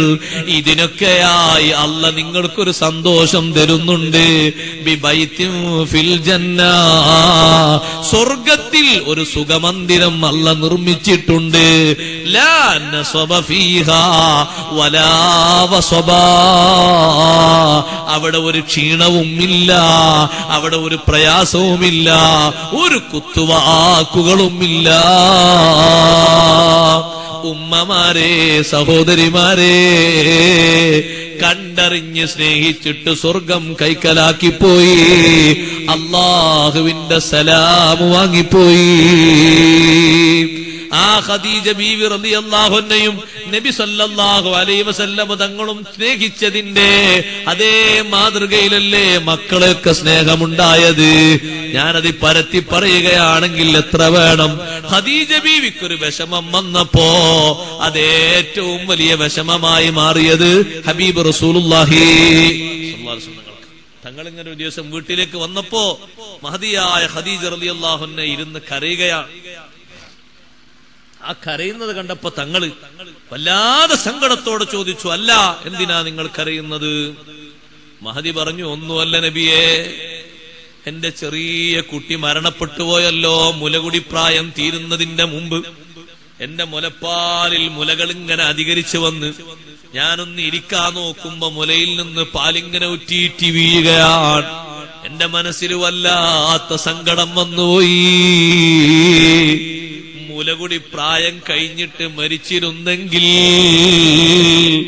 ഇങ്ങനെ ഞാൻ അനുഭവിക്കൂലല്ലോ എന്ന് ഞാൻ വിചാരിച്ചപ്പോ തീരാത്ത വിഷമം വന്നുപോയി. ഇത് പറഞ്ഞപ്പോ ഹബീബായ റസൂലുള്ളാഹി സ്വല്ലല്ലാഹു അലൈഹി വസല്ലം ഖദീജ ബീവിന്റെ മനസ്സിലേറ്റ ഈ ദുഃഖത്തിന് ഉടനെ തന്നെ പരിഹാരം പറഞ്ഞു കൊടുക്കുന്നു. വിഷമിക്കണ്ട ഖദീജ, ഇന്ന ലഹു മുർളിഅൻ ഫിൽ ജന്ന, ആ കുട്ടിക്ക് സ്വർഗത്തിൽ മുലയൂട്ടുന്നൊരു മാതാവുണ്ട്. നിങ്ങൾക്ക് വേണമെങ്കിൽ ഇപ്പൊ ഞാനത് കാണിച്ചു തരാം. പക്ഷേ ഖദീജ ബീവി റളിയല്ലാഹു അൻഹ പറഞ്ഞു, എനിക്ക് സമാധാനമായി, എന്റെ വിഷമം മാറി, എനിക്കത് കാണേണ്ട നബിയേ. വലാകിൻ നുസദ്ദിഖുല്ലാഹ വറസൂലഹു, ഞാൻ അല്ലാഹുവിനെയും അല്ലാഹുവിന്റെ റസൂലിനെയും അങ്ങേയറ്റം വിശ്വസിക്കുന്ന ആളല്ലേ, തങ്ങൾ പറഞ്ഞാ തന്നെ മതി, വിശ്വസിക്കാൻ എനിക്ക് കാണണമെന്നില്ല. അതോടുകൂടെ കരച്ചിൽ നിന്നുപോയി. ആ ഖദീജ ബീവിയെ പറ്റി ആര് എന്തു പറഞ്ഞാലും ഒരിക്കലും അതിന് സമ്മതം കൊടുക്കാത്ത നേതാവല്ലേ മുഹമ്മദുർ റസൂലുള്ളാഹി. തമാശക്ക് വേണ്ടി പറഞ്ഞാൽ പോലും നബി തങ്ങൾ വിട്ടുകൊടുക്കൂല. എന്തൊരു സ്നേഹാണത് നിങ്ങൾ നോക്ക്. ആയിഷ ബീവി റളിയല്ലാഹു അൻഹ പറഞ്ഞില്ലേ, എന്റെ അടുത്തേക്ക് വരുമ്പോഴൊക്കെ ഖദീജ ബീവിന്റെ മദ്ഹ് അങ്ങനെ പറയും. ഞാനങ്ങനെ കേൾക്കലുണ്ട്. എന്നോടങ്ങനെ പറയുമ്പോ ഒരു ദിവസം ഞാൻ പറഞ്ഞു, ഹൽ കാനത്തില്ല അജൂസൻ, നബി അതൊരു പ്രായമുള്ള പെണ്ണല്ലേ, തങ്ങൾ കല്യാണം കഴിക്കുമ്പോ തന്നെ 40 വയസ്സ് പ്രായല്ലേ, പിന്നെ ഒരു 25 വയസ്സ് 65 വയസ്സായാലേ വഫാത്താകുമ്പോ ഇതൊരു പ്രായമുള്ള പെണ്ണല്ലേ എന്ന് ഞാൻ ഒരിക്കൽ വെറുതെ ഒന്ന് പ്രതികരിച്ചതാണ്. അപ്പോഴേക്ക് തങ്ങളെ ഭാഗത്തു നിന്ന് വന്നു, ഖദീജ, ആയിഷ, നീ എന്താ മനസ്സിലാക്കിയത്? മാ അബ്ദലനില്ലാഹു ഖൈറൻ മിൻഹാ, ഖദീജ ബീവിക്ക് പകരം വെക്കാൻ പറ്റുന്നൊരു പെണ്ണിനെ അല്ലാഹ് എനിക്ക് പകരം തന്നിട്ടില്ല. നിങ്ങൾ 9 പേരും കൂടിയാലും ഖദീജ ബീവിക്ക് പകരമാകൂല. കാരണം എന്താണെന്നറിയോ? ആമനതു ബി ഇത് കഫറനിന്നാസ്, ജനങ്ങളൊക്കെ എന്നെ നിഷേധിച്ച് തള്ളിയപ്പോ എന്നെ വിശ്വസിച്ചത് എന്റെ ഖദീജയാണ്. വസദ്ദഖതിനി ഇത് കദബനിന്നാസ്, ജനങ്ങളൊക്കെ കളവാക്കി എന്നെ തള്ളിയപ്പോ ഹൃത്തടത്തിൽ എന്നെ വാസ്തവമാക്കി കൊണ്ടു നടന്നത് എന്റെ ഖദീജയാണ്. വവാസത്തിനി ഇത് മനഅനിന്നാസ്, സാമ്പത്തിക രംഗത്ത് ജനങ്ങൾ ഉപരോധം ഏർപ്പെടുത്തിയപ്പോ ലക്ഷക്കണക്കിന് കോടിക്കണക്കിന് സ്വത്ത് എനിക്ക് വിട്ടുതന്നത് എന്റെ ഖദീജയാണ്. ഇങ്ങനെ പറഞ്ഞു. മറ്റൊരു റിപ്പോർട്ടിൽ കാണാം, നിങ്ങൾ എന്തു പറഞ്ഞാലും ശരി ആയിഷ, ഇന്നി റുസിഖ്തു ഹുബ്ബഹാ, ഖദീജ ബീവിയോടുള്ള പ്രിയം എന്റെ കൽബിൽ ഊട്ടിയുറക്കപ്പെട്ടു പോയി, ഇനി അത് മാറ്റാൻ കഴിയൂല. ഖദീജ ബീവിയോടുള്ള ആ സ്നേഹം എനിക്ക് മാറ്റാൻ കഴിയൂല. ആ ഖദീജ ബീവിയോട് കൂടെ ഒരുമിച്ചൂടാൻ അല്ലാഹു തൗഫീഖ് നൽകട്ടെ. നിങ്ങൾ നോക്ക്, ആ ഒരു 25 കൊല്ലത്തിന്റെ ജീവിതത്തിന്റെ സ്നേഹമസൃണമായ പെരുമാറ്റങ്ങളും സംഭവങ്ങളും അവസ്ഥകളും അങ്ങനെ തന്നെ കണ്ടുപഠിച്ച മക്കൾ 6 മക്കളിൽ മൂത്ത മകളല്ലേ സൈനബ് ബീവി റളിയല്ലാഹു അൻഹാ. സൈനബ് ബീവിയെ കല്യാണം കഴിച്ചത് ആരാണ്? അബുൽ ആസ് ബിനുർ റബീഅല്ലേ? പരത്തി പറയണം, ഞാൻ ചുരുക്കട്ടെ സഹോദരങ്ങളെ. അബുൽ ആസ് ബിനുർ റബീഅ് ബദർ യുദ്ധത്തിൽ ഖുറൈശികളുടെ പക്ഷത്താണ്, നബി തങ്ങളെ എതിർപക്ഷത്താണ്. മക്കത്തുനിന്ന് പോകുമ്പോ മുർശിദിക്കുകൾ വന്നിട്ട് പറഞ്ഞു, അബുൽ ആസേ, നിങ്ങളുടെ ഭാര്യയുടെ പിതാവിനോടല്ലേ യുദ്ധത്തിന് പോകുന്നത്, ആ യുദ്ധം നേർക്ക് നേരെ നടക്കണമെങ്കിൽ ആ പെണ്ണിനെ ത്വലാഖ് ചൊല്ലി പോവുകയല്ലേ നല്ലത്. അബുല്ലാസ് പറഞ്ഞു, നിങ്ങൾക്ക് എന്തു എന്നോട് പറയാം, പക്ഷേ സൈനബ് ബീവിനെ, എന്റെ ഭാര്യയെ ത്വലാഖില്ലെന്ന കാര്യം ഒരു നിലക്കും എന്നോട് പറയാൻ പാടില്ല. അത് ചൊല്ലിയിട്ട് ഞങ്ങളെ കൂടെ വരൂലെന്നോ. അപ്പൊ ചോദിച്ചു, എന്താ ചൊല്ലാത്തത്? ഒന്നുമല്ല, അങ്ങനെ ഒരു സ്നേഹം നൽകുന്ന ഒരു പെണ്ണിനെ ഈ രാജ്യത്ത് കിട്ടാനില്ല. അത് ആരുടെ മോളാ? ഇവിടുന്ന് ആ സ്നേഹം പഠിച്ചത്. ഇതാ ഞാൻ ആദ്യം തുടക്കത്തിൽ പറഞ്ഞത്, ഭാര്യ ഭർത്തൃ ബന്ധത്തിലെ സ്നേഹത്തിന്റെ അണുരണനങ്ങൾ അതെങ്ങനെ കണ്ട് ശീലുകളാക്കി പകർത്തി വെക്കേണ്ടവരാണ് നമ്മുടെ ആൺകുട്ടികളും പെൺകുട്ടികളും. എന്നാ പിന്നെ അവർക്കൊരു ക്ലാസിന്റെയോ ഒരു കൗൺസിലിന്റെയോ ഒരു വേറെ ഉപദേശത്തിന്റെയോ വേറൊരു പ്രശ്നത്തിന്റെയോ ആവശ്യം വരുന്നില്ല. കാരണം ബാപ്പയിൽ നിന്ന് ഉമ്മയിൽ നിന്ന് അനുഭവിച്ചറിഞ്ഞ സ്നേഹത്തിന്റെ മാസ്മരികമായ സ്വഭാവങ്ങൾ അവരെ മനസ്സിലും അവരെ സ്വഭാവത്തിലും അവർ പ്രവർത്തനങ്ങളിലും സദാ പ്രതിഫലിക്കുകയും അതിന്റെ വെളിച്ചം പരമ്പരയായി നീണ്ടുപോവുകയും ചെയ്യും. അബുല്ലാസ് പറഞ്ഞു, ത്വലാഖല്ലിറ്റാൻ പോരില്ല, അല്ലാതെ പോരാണെങ്കിൽ കൂട്ടിയാൽ മതി എന്ന് പറഞ്ഞു. നല്ല ആരോഗ്യമുള്ള ചെറുപ്പക്കാരനായതുകൊണ്ട് ഒഴിവാക്കാൻ പറ്റാത്തതുകൊണ്ട് അവർ കൂട്ടി. ആ അബുല്ലാസിനെ നിങ്ങൾ നോക്ക, ആ അബുല്ലാസിനെ ബദറിൽ യുദ്ധത്തടവുകാരനായി പിടിച്ചു സഹാബിമാർ. നബി സല്ലല്ലാഹു അലൈഹി വസല്ലം മദീനയിൽ വെച്ച് പ്രഖ്യാപിച്ചു, അവനവന്റെ ആളുകളെ മോചിപ്പിക്കാൻ കുടുംബക്കാരും മക്കത്തുനിന്ന് മോചനദ്രവ്യം കൊടുത്തേക്കണം, എന്നാലേ മോചിപ്പിക്കൊള്ളൂ. ഈ വിവരം കിട്ടി മക്കയിൽ താമസിക്കുന്ന സയ്യിദത്തുനാ ബീവി സൈനബ് റളിയല്ലാഹു അൻഹ. സൈനബ് ബീവി എന്താ ചിന്തിക്കുന്ന അറിയാം? സംഗതി ഏതായാലും തടവിലാക്കപ്പെട്ടത് എന്റെ ഒരു ഭർത്താവല്ലേ, ആ ഭർത്താവിനെ മോചിപ്പിക്കാൻ എന്നെ കൊണ്ടാകുന്നത് ഞാൻ ചെയ്യണ്ടേ? എന്റെ ബാപ്പാക്കെതിരെ യുദ്ധത്തിന് പോയത് അവിടെ കുടുങ്ങിക്കോട്ടെ എന്നല്ല, സ്നേഹം എന്ന് പറഞ്ഞാൽ അത് അങ്ങനെയാണ്. സൈനബ് ബീവി റളിയല്ലാഹു അൻഹ ചിന്തിക്കുന്നത് എന്റെ ഭർത്താവിനെ രക്ഷപ്പെടുത്താൻ എന്റെ കയ്യിൽ എന്തുണ്ട്? അവസാനമായി എന്റെ ഉമ്മ തന്നൊരു മാലയുണ്ട്, അവസാനം കഴുത്തിലുണ്ടായിരുന്ന മാല ഞാൻ എന്റെ മകൾക്ക് കൊടുക്കട്ടെയോ എന്ന് തങ്ങളോട് ചോദിച്ചപ്പോ തങ്ങൾ അനുവാദം കൊടുത്തപ്പോഴാണ് അതങ്ങൂരിയിട്ട് സൈനബ് ബീവിക്ക് കൊടുത്തത്. വഫാത്താകുമ്പോ ഒരു ആഭരണവും ഖദീജ ബീവിയുടെ ശരീരത്തിലില്ല, ഒന്നും ഒരു മോതിരം പോലുമില്ല, മുഴുവനും സംഭാവന കൊടുത്തിട്ടുണ്ട്. ഈ മാല ഞാൻ എന്റെ ഭർത്താവിനെ മോചിപ്പിക്കാൻ മോചനദ്രവ്യമായി കൊടുക്കട്ടെ എന്ന് ചിന്തിച്ച് അതഴിച്ചിട്ടൊരു കടലാസിൽ പൊതിഞ്ഞ് ഒരാളെ കയ്യിൽ കൊടുത്തേക്കുന്നു. ഇതെന്റെ ഉപ്പാന്റെ കയ്യിൽ കൊടുക്കണം, എന്റെ ഭർത്താവിനുള്ള മോചനദ്രവ്യമാണെന്ന് പറയുകയും വേണം. സയ്യിദുനാ റസൂലുള്ളാഹി സ്വല്ലല്ലാഹു അലൈഹി വസല്ലം അതങ്ങ് തുറന്നു നോക്കിയതും തങ്ങളങ്ങ് വിതുമ്പിപ്പോയി, കരഞ്ഞുപോയി. സ്വഹാബത്ത് വന്നു ചോദിച്ചു, അല്ലാഹുവിന്റെ റസൂലേ എന്താ കരയുന്നത്? ഒന്നുമല്ല, അബുല്ലാസിനെ മോചിപ്പിക്കാൻ ഈ മാല വേണോ? ഈ മാല കണ്ടപ്പോൾ എന്റെ ജീവിതത്തിന്റെ ഒരു 10-20 വർഷങ്ങൾക്ക് മുമ്പുള്ള അവസ്ഥകൾ എന്റെ മനസ്സിൽ വന്നു. എന്റെ പ്രിയപ്പെട്ട സഖിയായ ഖദീജ റളിയല്ലാഹു അൻഹയുടെ ജീവിതം ഈ ഒരു മാല കണ്ടപ്പോൾ എന്റെ മനസ്സിൽ തികട്ടി വന്നപ്പോഴങ്ങ് കരഞ്ഞതാണ്. അബുല്ലാസിനെ മോചിപ്പിക്കാൻ ഈ മാല വേണോ? നബിതങ്ങളെ വിഷമം കണ്ടിട്ട് സ്വഹാബ പറഞ്ഞു, മാല വേണ്ട, ഒന്നും വേണ്ട, ഞങ്ങൾ സൗജന്യമായി മോചിപ്പിച്ചു. അബുല്ലാസ് മക്കയിലേക്ക് പോകുമ്പോ നബി സല്ലല്ലാഹു അലൈഹി വസല്ലം തങ്ങൾ അബുല്ലാസിനോട് പറഞ്ഞു, അബുല്ലാസേ നിങ്ങൾ അള്ളാഹുവിൽ വിശ്വസിച്ചിട്ടില്ലല്ലോ, എന്റെ മകൾ നിങ്ങളെ സമീപത്തല്ലേ താമസിക്കുന്നത്, എന്റെ മകളെ ഇങ്ങോട്ട് പറഞ്ഞയച്ചു തരണം. അബുല്ലാസ് ഇതും കേട്ട് വിഷമത്തോടെയാണ് മക്കയിലേക്ക് പോകുന്നത്. എന്താ വിഷമം? ഇത്രയും കാലം എനിക്ക് തുല്യതയില്ലാത്ത രൂപത്തിൽ സ്നേഹം പകർന്ന സൈനബ് ബീവിയെ എനിക്ക് വിടണമല്ലോ. ചരിത്രത്തിൽ കാണാം, വീട്ടിലേക്ക് ചെന്നിട്ട് സാധാരണയിൽ കവിഞ്ഞ രൂപത്തിൽ സംസാരങ്ങളൊക്കെ നിലച്ചുപോയി. അബുല്ലാസ് സംസാരിക്കുന്നില്ല. കുറെ നേരം മൗനമായി നിന്നപ്പോ സൈനബ് ബീവി റളിയല്ലാഹു അൻഹ ചോദിച്ചു, അല്ല ഭർത്താവേ, നിങ്ങൾക്ക് യുദ്ധത്തിൽ വല്ല പരിക്കുവേറ്റിരുന്നോ? അല്ല, എന്താ ഒന്ന് കാര്യമായിട്ടൊന്നും ഉണ്ടാത്തത്? ഇങ്ങനല്ലല്ലോ സാധാരണ വീട്ടിലേക്ക് വന്നാൽ.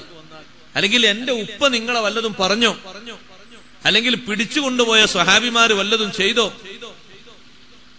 ഇതൊക്കെ കൂടി ഇങ്ങനെ കേട്ടപ്പോ സങ്കടം കൊണ്ട് അബുല്ലാസ് പറഞ്ഞു, നിങ്ങളോടൊരു കാര്യം പറയാനുണ്ട്. എന്താന്ന് ചോദിച്ചു. ഉപ്പ നിങ്ങളോട് അങ്ങോട്ട് ചെല്ലാൻ വേണ്ടി പറഞ്ഞിട്ടുണ്ട്. ഇത് കേട്ടപ്പോ സൈനബ് ബീവി റളിയല്ലാഹു അൻഹ സത്യത്തിൽ 2 സ്വഭാവത്തിന്റെ മുകളിലാണ്. ഉപ്പയിലേക്കും ഫാത്തിമ ബീവിയിലേക്കും പോകാന്നൊരു സന്തോഷം ഉണ്ടെങ്കിലും പ്രിയപ്പെട്ട ഭർത്താവിനെ വിട്ടു പോകണമെന്നല്ലോ എന്നൊരു ദുഃഖം സൈനബ് ബീവിന്റെ മനസ്സിൽ വന്നു. അതിനുള്ള സെറ്റപ്പുകളൊക്കെ ഒരുക്കി സൈനബ് ബീവി റളിയല്ലാഹു അൻഹയെ സ്വന്തം സഹോദരൻ കിനാനയോട് പറഞ്ഞു, കിനാന, ഈ ഒട്ടകത്തിന്റെ കടിഞ്ഞാണും പിടിച്ച് മദീനയുടെ അതിർത്തിയിലേക്ക് സൈനബിനെ കൊണ്ടെത്തിക്കണം. അവിടെ വരും അലി റളിയല്ലാഹു അൻഹു മറ്റു കൂട്ടരുമൊക്കെ അവരെ കയ്യിലേക്ക് ഏൽപ്പിക്കണം.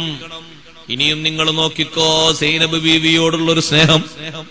അല്ലാഹുവിന്റെ ഹബീബിന്റെ പുന്നാരകൾ, മുന്നാര മകൾ മക്ക വിട്ട് മദീനയിലേക്ക് പോകുമ്പോ ഖുറൈശികളുടെ അവസ്ഥ എന്താണ്? ബദറിൽ നിന്ന് തോറ്റു വന്നവരല്ലേ? പലരും വന്നിട്ട് സൈനബ് ബീവിയെ തടഞ്ഞു വെച്ചു, ഒട്ടകം പിടിച്ചു വെച്ചു. ചിലര് വന്ന് ഒട്ടകപ്പുറത്തിരിക്കുന്ന മഹദിയെ പിടിച്ച് കുലുക്കി. ഗർഭിണിയായ മഹദി ഒട്ടകത്തിന്റെ മുകളിൽ നിന്ന് തായോട്ട് വീണു, ഗർഭം അലസിപ്പോയി. ആ സമയത്ത് അബുല്ലാസ് മുശ്രിക്കുകളുടെ പക്ഷത്തല്ല.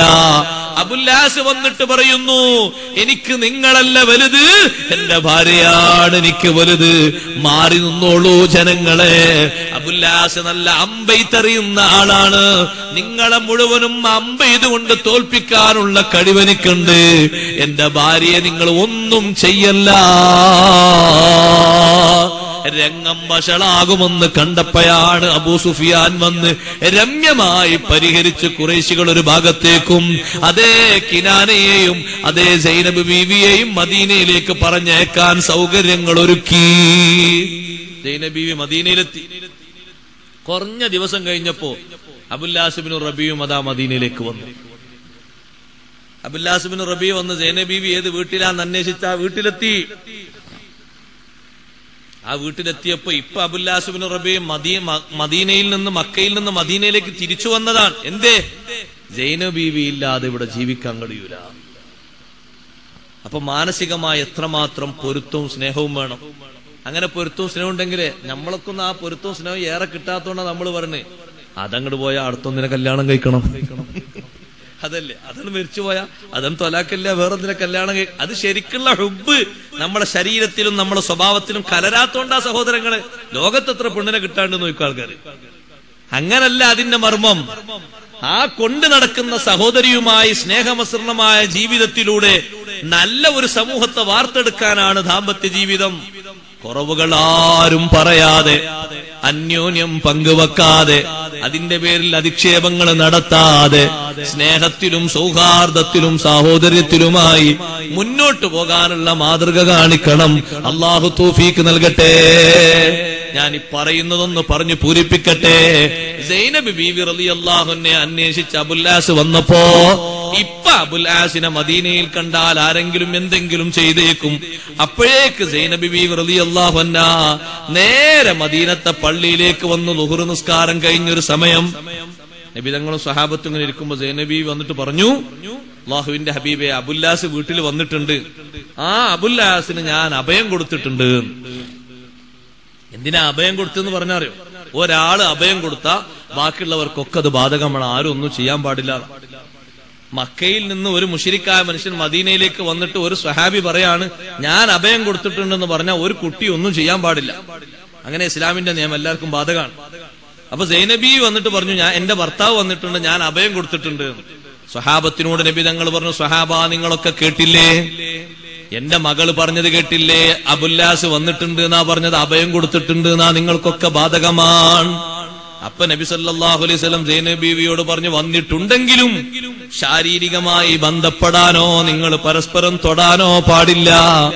കാരണം അദ്ദേഹം ഒരു മുശ്രിക്കാൻ.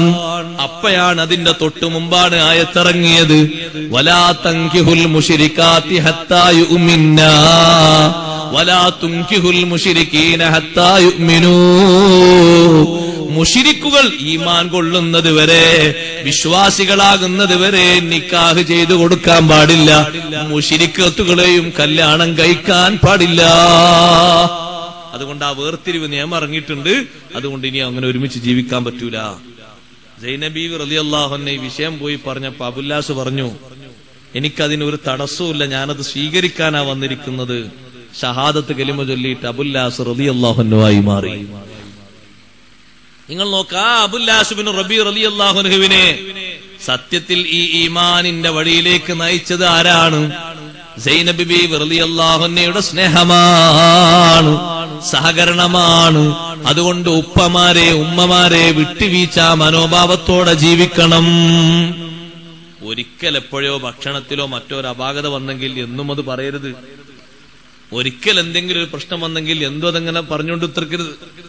നമ്മളൊരു വാക്ക് പറയുമ്പോ രണ്ട് വാക്ക് സഹോദരിമാരിൽ നിന്ന് ഏറെ വരും. അങ്ങനെ വരാൻ പറ്റും ഉസ്താദേ, ഞാന് ഭർത്താവ് ഒരു ഭാര്യയല്ലേ, അങ്ങനെ വരും. അതൊരു സ്വാഭാവികമായ രൂപത്തിലാണ്. അത് അവൾ എന്നോട് പൊരുത്തക്കേട് ചെയ്തു പോയി എന്ന് കരുതാനല്ല. നിങ്ങൾ നോക്ക്, ബഹുമാനപ്പെട്ട റസൂലുള്ളാഹി സ്വല്ലല്ലാഹു അലൈഹി വസല്ലം തങ്ങൾ ഭാര്യമാരൊക്കെ കൂടിയിട്ട് നബി തങ്ങളോട് പറഞ്ഞു, നബിയെ ഈ സൗകര്യം ഒന്നും പോരാ, കൂടുതൽ സൗകര്യങ്ങൾ വേണം. ഇതിപ്പോ 3 ദിവസമാകുമ്പോ എപ്പോഴെങ്കിലും ഒരു ഭക്ഷണം, നമ്മളെ വീട്ടിന്റെ കാലമല്ലല്ലോ, 3 ദിവസത്തിൽ ഒരിക്കൽ ഭക്ഷണം കിട്ടി ഈ കാണുന്ന ഈ ചെറിയ കട്ടില് ഈത്തപ്പന ഓല കൊണ്ട് മുടഞ്ഞുണ്ടാക്കിയ കട്ടില് പായും വിരിച്ച് അതിലൊരു വിരിപ്പും വിരിച്ച് ബെഡുമില്ല ഒന്നുമില്ല അങ്ങനെ കിടക്കണം. ചെറിയ സൗകര്യങ്ങൾ മാത്രമേ ഉള്ളൂ, കുറച്ചും കൂടി ഒക്കെ ഒന്ന് വർദ്ധിപ്പിക്കണം എന്ന് പറഞ്ഞപ്പോ തങ്ങൾ പറഞ്ഞു, നിങ്ങളെല്ലാവരും ഒരു മാസക്കാലം അവരവരെ വീട്ടിലേക്ക് പോയിക്കോളൂ, ഞാൻ ആ വിഷയത്തിൽ ഒരു തീരുമാനം എടുക്കട്ടെ എന്ന് പറഞ്ഞു. ആ ഒരു മാസക്കാലം, ഞാൻ ആ ചരിത്രം വിശദീകരിക്കുക, സ്വഹീഹുൽ ബുഖാരിയിലുണ്ട് നീണ്ട ഹദീസ്. ആ ഒരു മാസക്കാലം ഉമ്മഹാത്തുൽ മുഅ്മിനീങ്ങൾക്ക് വന്ന ബേജാറത്രയെന്ന് പറയും. കാരണം തങ്ങൾ മദീനയിലുണ്ടെങ്കിൽ ഒരു പകല് പോലും നബി സല്ലല്ലാഹു അലൈഹി വസല്ലം തങ്ങളെ കാണാതെ ഇരിക്കാൻ അവർക്ക് കഴിയില്ല. അതാണ് അവരുടെ സ്നേഹം. ആയിഷ ബീവി റളിയല്ലാഹു അൻഹയുടെ വീട്ടിലാണെങ്കിൽ ബാക്കി 8 ആളും അങ്ങോട്ട് വരും. സൗദാ ബീവിന്റെ അടുത്താണെങ്കിൽ 8 ആളും അങ്ങോട്ട് വരും. പകല് സമയത്ത്, രാത്രിയല്ല.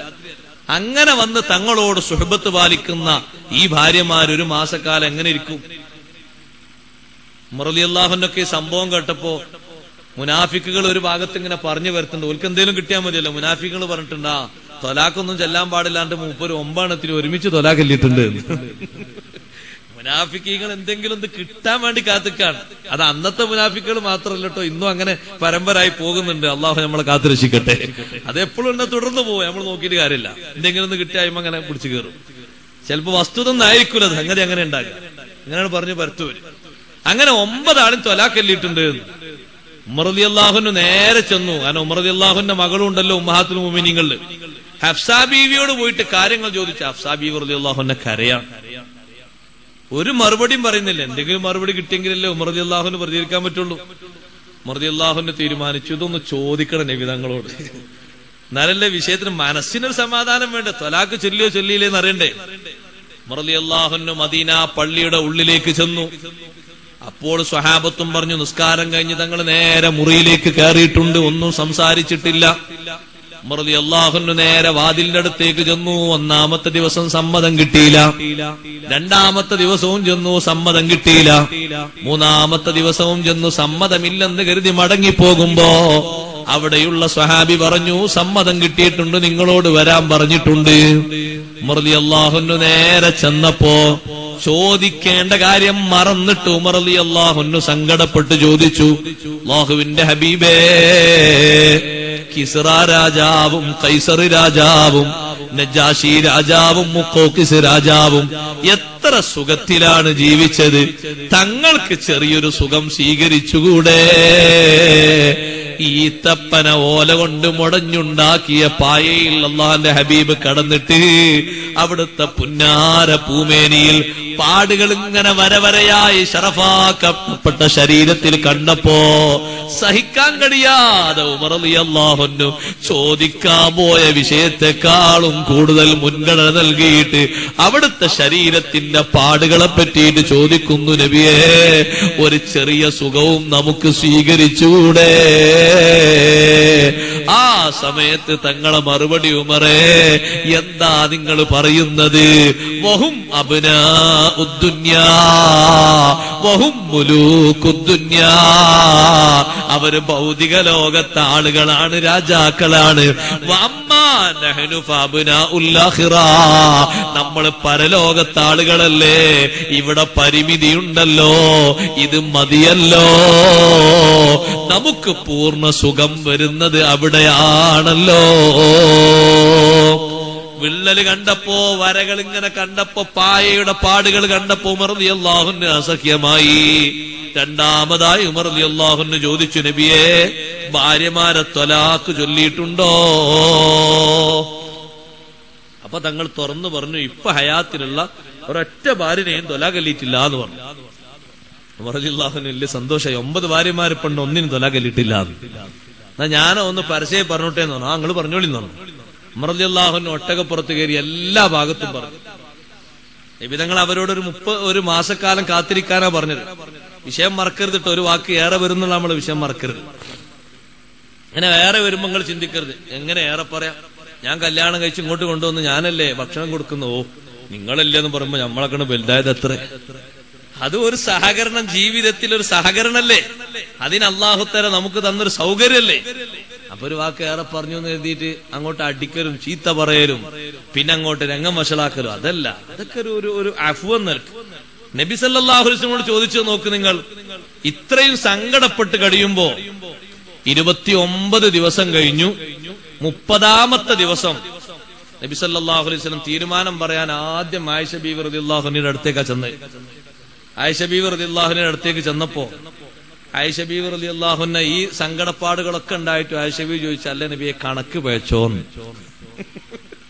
കണ്ട നിങ്ങളൊരു വാക്കാക്കര വരൂ, അല്ല നബിയെ കണക്ക് തെറ്റിയോ? ഇന്നല്ലല്ലോ തങ്ങള് വരണ്ടേ, നാളല്ലേ? ഒരു മാസം കഴിഞ്ഞിട്ട്, ഒരു മാസം ഒരു 30 ദിവസം കഴിഞ്ഞിട്ടല്ലേ വരേണ്ടത്. കണക്ക് തെറ്റിയിട്ടുണ്ടോ? കണക്ക് പേച്ചോ? കണ്ടോ, ഒരു വാക്ക് അവരെ ഭാഗത്തുനിന്ന് വരുന്ന നോക്ക് നിങ്ങൾ. അതൊക്കെ അങ്ങനെ വരും. അതൊക്കെ ഒരു സ്വാഭാവികമായിട്ട് കൂട്ടിയാൽ മതി. അതല്ല ഒരു വൻദോഷം ഉണ്ടായിട്ടോ കാൽബിൽ ഇങ്ങനെ വെറുപ്പുണ്ടായിട്ടോ അല്ല. നമ്മൾ പറയുമ്പോ ഒന്നേറെ അവരങ്ങോട്ട് പറയും. അത് അങ്ങനത്തെ ഒരു സ്വഭാവമായിട്ടല്ല, അത് അങ്ങനെ ഒരു സഹകരണ മനസ്ഥിതി കൂട്ടിയാൽ മതി. ആയിഷ കണക്കൊന്നും പേച്ചിട്ടില്ല, കണക്കൊക്കെ കൃത്യ. എല്ലാ മാസവും ഒന്നും 30 ഉണ്ടാകൂല, കഴിഞ്ഞ മാസം 29 ഒന്ന് പുതിയ മാസമാണ് എന്ന് ഹബീബ് റസൂലുള്ളാഹി. ഇതാണ് ആദ്യം ചോദിച്ചത്, ഈ വിഷയമാണ് ആദ്യം ചോദിച്ചത്. പിന്നെ നബി തങ്ങൾ പറയുന്നത്, ആയിഷ അല്ലാഹു തആല എനിക്ക് തീരുമാനം പറയാൻ വേണ്ടിയിട്ട് നിങ്ങളൊരു വിഷയം അറിയിച്ചിട്ടുണ്ട്, അത് പറയാൻ വേണ്ടി വന്നതാണ് ഞാൻ. എന്താ നബിയെ അല്ലാഹു അറിയിച്ചത്? ഒന്നുമല്ല, നിങ്ങൾക്ക് സുഖലോലുപതയോടെ ജീവിക്കണം, നല്ല സൗകര്യങ്ങളൊക്കെ വേണമെന്ന് താല്പര്യപ്പെടുന്നുണ്ടെങ്കിൽ നിങ്ങൾ വന്നോളൂ.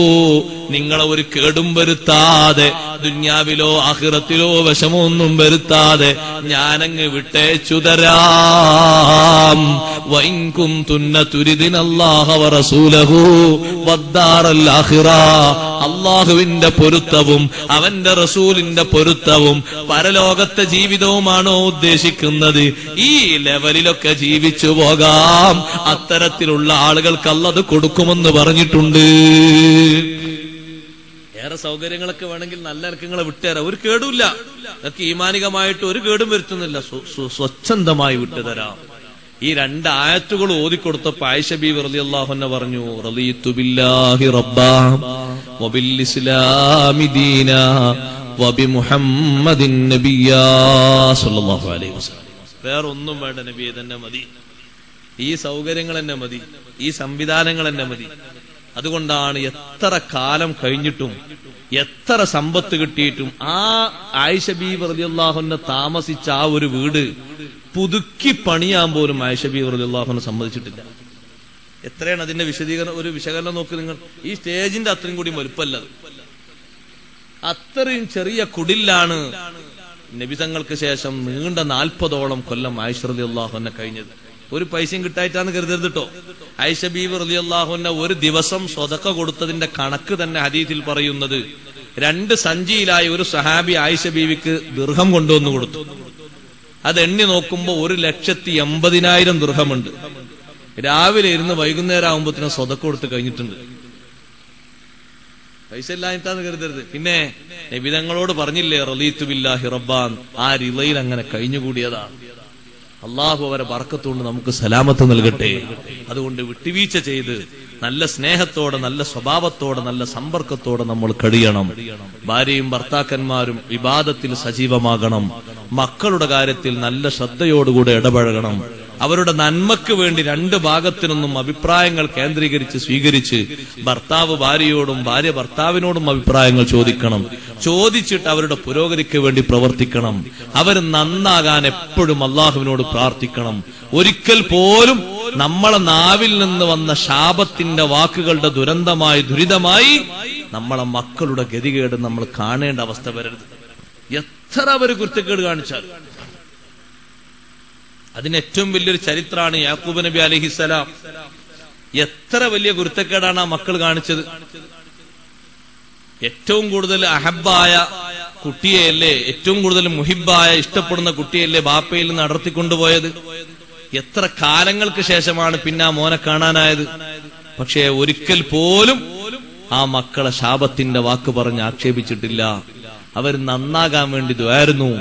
ആ 10 മക്കളും സ്വാലിഹീങ്ങളായി കണ്ടിട്ടാണ് യാക്കൂബ് നബി അലൈഹിസ്സലാം വഫാത്തായി പോയത്.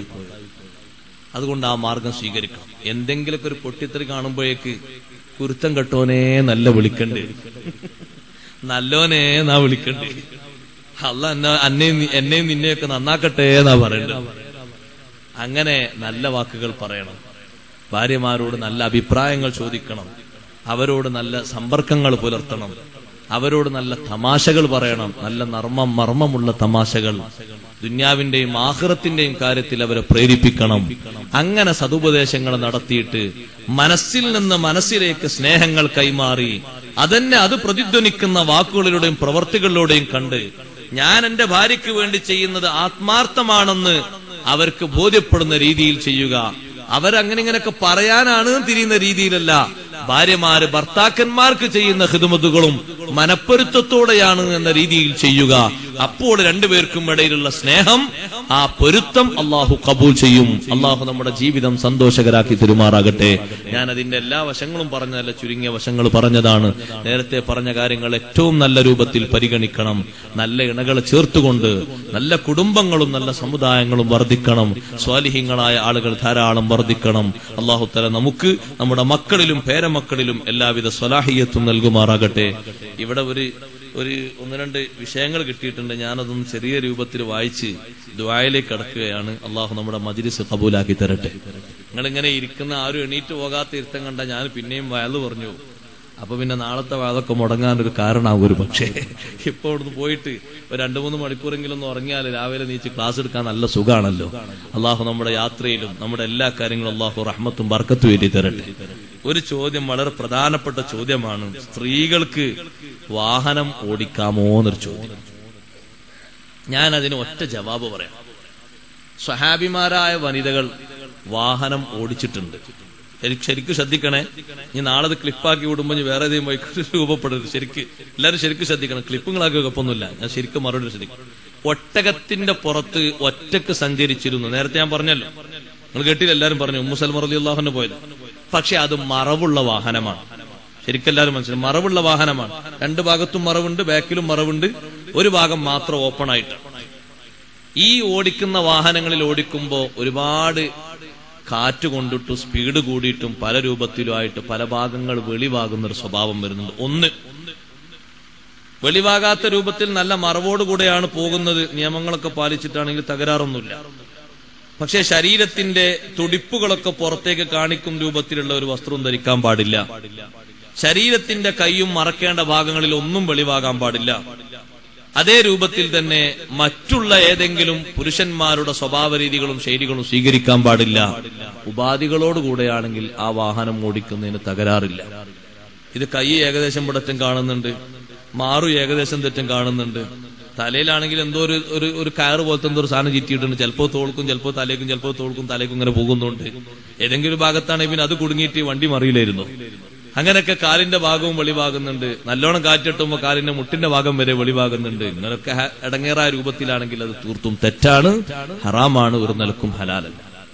നല്ല മറവോടുകൂടെയാണെങ്കിൽ ഈ വാഹനവും കാറും ഒക്കെ ഓടിക്കാം. നിബന്ധനകൾക്ക് വിധേയമായിട്ടാണ്. നിരുപാധികം ഒന്നും ഹലാലല്ല. പുരുഷൻ അതേ സമയത്ത് കുപ്പായം ഇടാതെ ഒരു തുണി മാത്രം എടുത്തിട്ട് പുരുഷൻ ഓടിച്ചു. പുരുഷന്റെ അവറത്തൊക്കെ പുരുഷൻ മറച്ചിട്ടുണ്ട്, തകരാറൊന്നുമില്ല. പുരുഷൻ നിർബന്ധമായും മറക്കേണ്ട അവറത്തൊക്കെ പുരുഷൻ മറച്ചിട്ടുണ്ട്, ഒരു തകരാറുണ്ട്. സ്ത്രീയും ആ നിബന്ധനകളൊക്കെ പാലിക്കണം. ഒട്ടകപ്പുറത്ത് എങ്ങനെയാണോ മഹദിമാര് പോയത്, ഏതെല്ലാം ഹിജാബോടെ ഏതെല്ലാം മറവോടെയാണോ ആ മറവുകളൊക്കെ സ്വീകരിച്ചിട്ടാണെങ്കിൽ തകരാറൊന്നുമില്ല, നിബന്ധനകൾക്ക് വിധേയമായിട്ടാണെങ്കിൽ. നിരുപാധികം അത് ഹലാലാണെന്ന് ഞാനും പറഞ്ഞിട്ടില്ല, ആരും പറഞ്ഞിട്ടില്ല. അങ്ങനെയാണ് മനസ്സിലാക്കേണ്ടത്. അങ്ങനെ ആരും മുസ്ലിം പറഞ്ഞിട്ടില്ല, കേട്ടിട്ടില്ല. പിന്നൊരു വിഷയം, ഇപ്പോഴുള്ള, എനിക്കത് ശരിക്കും മനസ്സിലായില്ല, ഇപ്പോഴുള്ള മാറ് മറക്കാതെ ഷാൾ കുത്തുന്ന രീതിയെ കുറിച്ച്. ഇങ്ങനെ കുത്തുന്നതാ? നിങ്ങൾക്ക് മനസ്സിലായി? എങ്ങനെ ചുറ്റുന്ന പരിപാടി ഉണ്ട്, അതാണോ? അതായത് ഇങ്ങനെ ചുറ്റുന്നോണ്ട് ഇവിടെ കാണുന്നുണ്ട് എന്നാണ് പറഞ്ഞേ. ഷാള് അതന്നെ ആയിരിക്കും അല്ലെ? ഷാൾ ഇങ്ങനെ ചുറ്റുന്നുണ്ട്, അപ്പൊ ഇവിടെ ചുറ്റുന്നോണ്ട് ഇവിടെ കാണുന്നുണ്ട്. അപ്പൊ ഇവിടെ ഈ മാറിടെന്ന് പറഞ്ഞാൽ ശരിക്കും മറക്കേണ്ട ഒരു ഭാഗം തന്നെയാണല്ലോ. മാറ് മറക്കാന്നുള്ള വലിയൊരു വിഷയം തന്നെയാണല്ലോ. അപ്പൊ അതിങ്ങനെ ചുറ്റല്ല വേണ്ടത്, താഴ്ത്തിടാൻ വേണ്ടത്. മറ്റൊന്ന്, അത് ഖുർആനിനെതിരാണ് ഈ ചുറ്റല്. അതെന്തേ? ഖുർആനിലൂടെ അല്ലാഹു തആല പറഞ്ഞ, സ്ത്രീകളോട് പറഞ്ഞ നിർദ്ദേശം എന്താ? സ്ത്രീകളോട് അല്ലാഹു തആല പറഞ്ഞ നിർദ്ദേശം യുദിനീന അലൈഹിന്ന മിൻ ജലാബീബിഹിന്ന. ശരിക്കും ശ്രദ്ധിച്ചോ? യുദിനീന അലൈഹിന്ന മിൻ ജലാബീബിഹിന്ന. ജിൽബാബുകൾ, താഴ്ത്തിയിടുന്ന തട്ടങ്ങൾ തോളിലേക്ക് ചുരുട്ടി വെക്കല്ല വേണ്ടത്, സ്തനഭാഗത്തിലൂടെ തായോട്ടിടണം. കാരണം ഈ ഭാഗം ശരിക്ക് തീരെ നല്ല മറവ് വേണം. ഇവിടെ പുരുഷനെ പോലെ അല്ലല്ലോ സ്ത്രീന്റെ ആകൃതി. അപ്പൊ ഇതിങ്ങനെ ചുറ്റിക്കൂട്ടിയാൽ ഇവിടെ ഇങ്ങനെ ശരിക്ക് തുടിച്ചു നിൽക്കും. അതിന്റെ വലുപ്പവും ആകൃതിയും ഒക്കെ കാണത്തക്ക വിധത്തിൽ അതങ്ങനെ നിൽക്കും. അതിങ്ങനെ തായോട്ടിട്ടാലോ ഒന്നുകൂടി ഒരു മറവ് വന്നു. ധരിച്ച വസ്ത്രത്തിന്റെ മേലെ ഈ ഒരു ഷാളിന്റെ മറവും കൂടി വന്നു. അപ്പൊ ചുരുട്ടിക്കൂട്ടുന്ന അല്ലെങ്കിൽ മടക്കിയിടുന്ന സ്വഭാവം അത് പാടില്ല എന്ന് പറഞ്ഞപ്പോഴാണ് വസ്ത്രം നേർക്ക് നേരെ തട്ടം നീളമുള്ളത് ധരിക്കാൻ കഴിയാത്ത സ്വഹാബി വനിതകൾ, അൻസാരി പെണ്ണുങ്ങൾ മറ്റു സ്വഹാബി വനിതകളിൽ നിന്ന് നീളമുള്ള തട്ടം വായ്പ വാങ്ങിയിട്ടാണ് പുറത്തേക്ക് പോകാറുള്ളത് എന്ന ഹദീസിലുണ്ട്. എത്രമാത്രം വലിയ സൂക്ഷ്മതയാണത്. കാരണം അവരുടെ തട്ടം ചെറുതായിരുന്നു. ഇവിടെ ഒന്നും ഈ ഭാഗങ്ങളൊന്നും ഇങ്ങനെ താഴ്ത്തിയിടാൻ പറ്റിയ തട്ടല്ലായിരുന്നു. ഇങ്ങനെ താഴ്ത്തിയിടണമെന്ന നിർദ്ദേശം ഖുർആനിലൂടെ വന്നപ്പോ പിന്നെ നീളമുള്ള തട്ടം മറ്റുള്ളവരിൽ നിന്ന് വായ്പ വാങ്ങുന്ന സ്വഭാവം ഉണ്ടായിരുന്നു. അതുകൊണ്ട് ചുരുട്ടിക്കൂട്ടുമ്പോ അങ്ങനെ രണ്ട് വിഷയങ്ങൾ വരുന്നുണ്ട്. രണ്ടും ശ്രദ്ധിക്കാൻ നല്ലതാ. ചുരുട്ടിക്കൂട്ടിയിട്ട് ഒരു കെട്ടുകെട്ടാതെ അതിൽ ഇനി പുതിയൊരു മോഡലോ സൗന്ദര്യമൊക്കെ ഉണ്ടെങ്കിലും താഴ്ത്തിയിടലാണ് ഭംഗിയും. അതാണ് ഖുർആനിലുള്ള നിർദ്ദേശങ്ങൾ അനുസരിക്കലൊക്കെ അങ്ങനെയാണ്. അള്ളാഹു തൗഫീഖ് നൽകുമാറാകട്ടെ. ഞാൻ അവസാനിപ്പിക്കുകയാണ്, ദുആ ചെയ്യുകയാണ്. എല്ലാവരും എണീറ്റ് നിന്ന് 2-3 വരി മദ്ഹ് സ്വലാത്ത് ചൊല്ലിയിട്ട് ഇൻഷാ അല്ലാഹ് ദുആയിലേക്ക്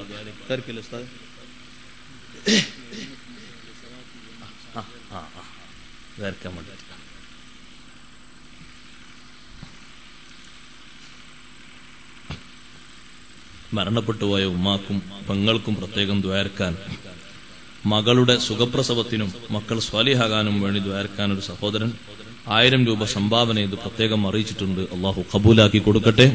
ആ ഉമ്മാന്റെയും പെങ്ങളുടെയും ഹദ്റത്തിലേക്ക് അള്ളാഹു തആല ഈ സ്വദഖയുടെ സവാബ് എത്തിച്ചു കൊടുക്കുമാറാകട്ടെ. ആ സഹോദരിക്ക് അള്ളാഹു തആല സുഖപ്രസവം നൽകുമാറാകട്ടെ. സന്തോഷമുള്ള ഖുർറത്തൈനായ സന്താനങ്ങളെ അള്ളാഹു നൽകുമാറാകട്ടെ. അസ്സലാത്തു വസ്സലാമു അലൈക യാ റസൂലല്ലാഹ്.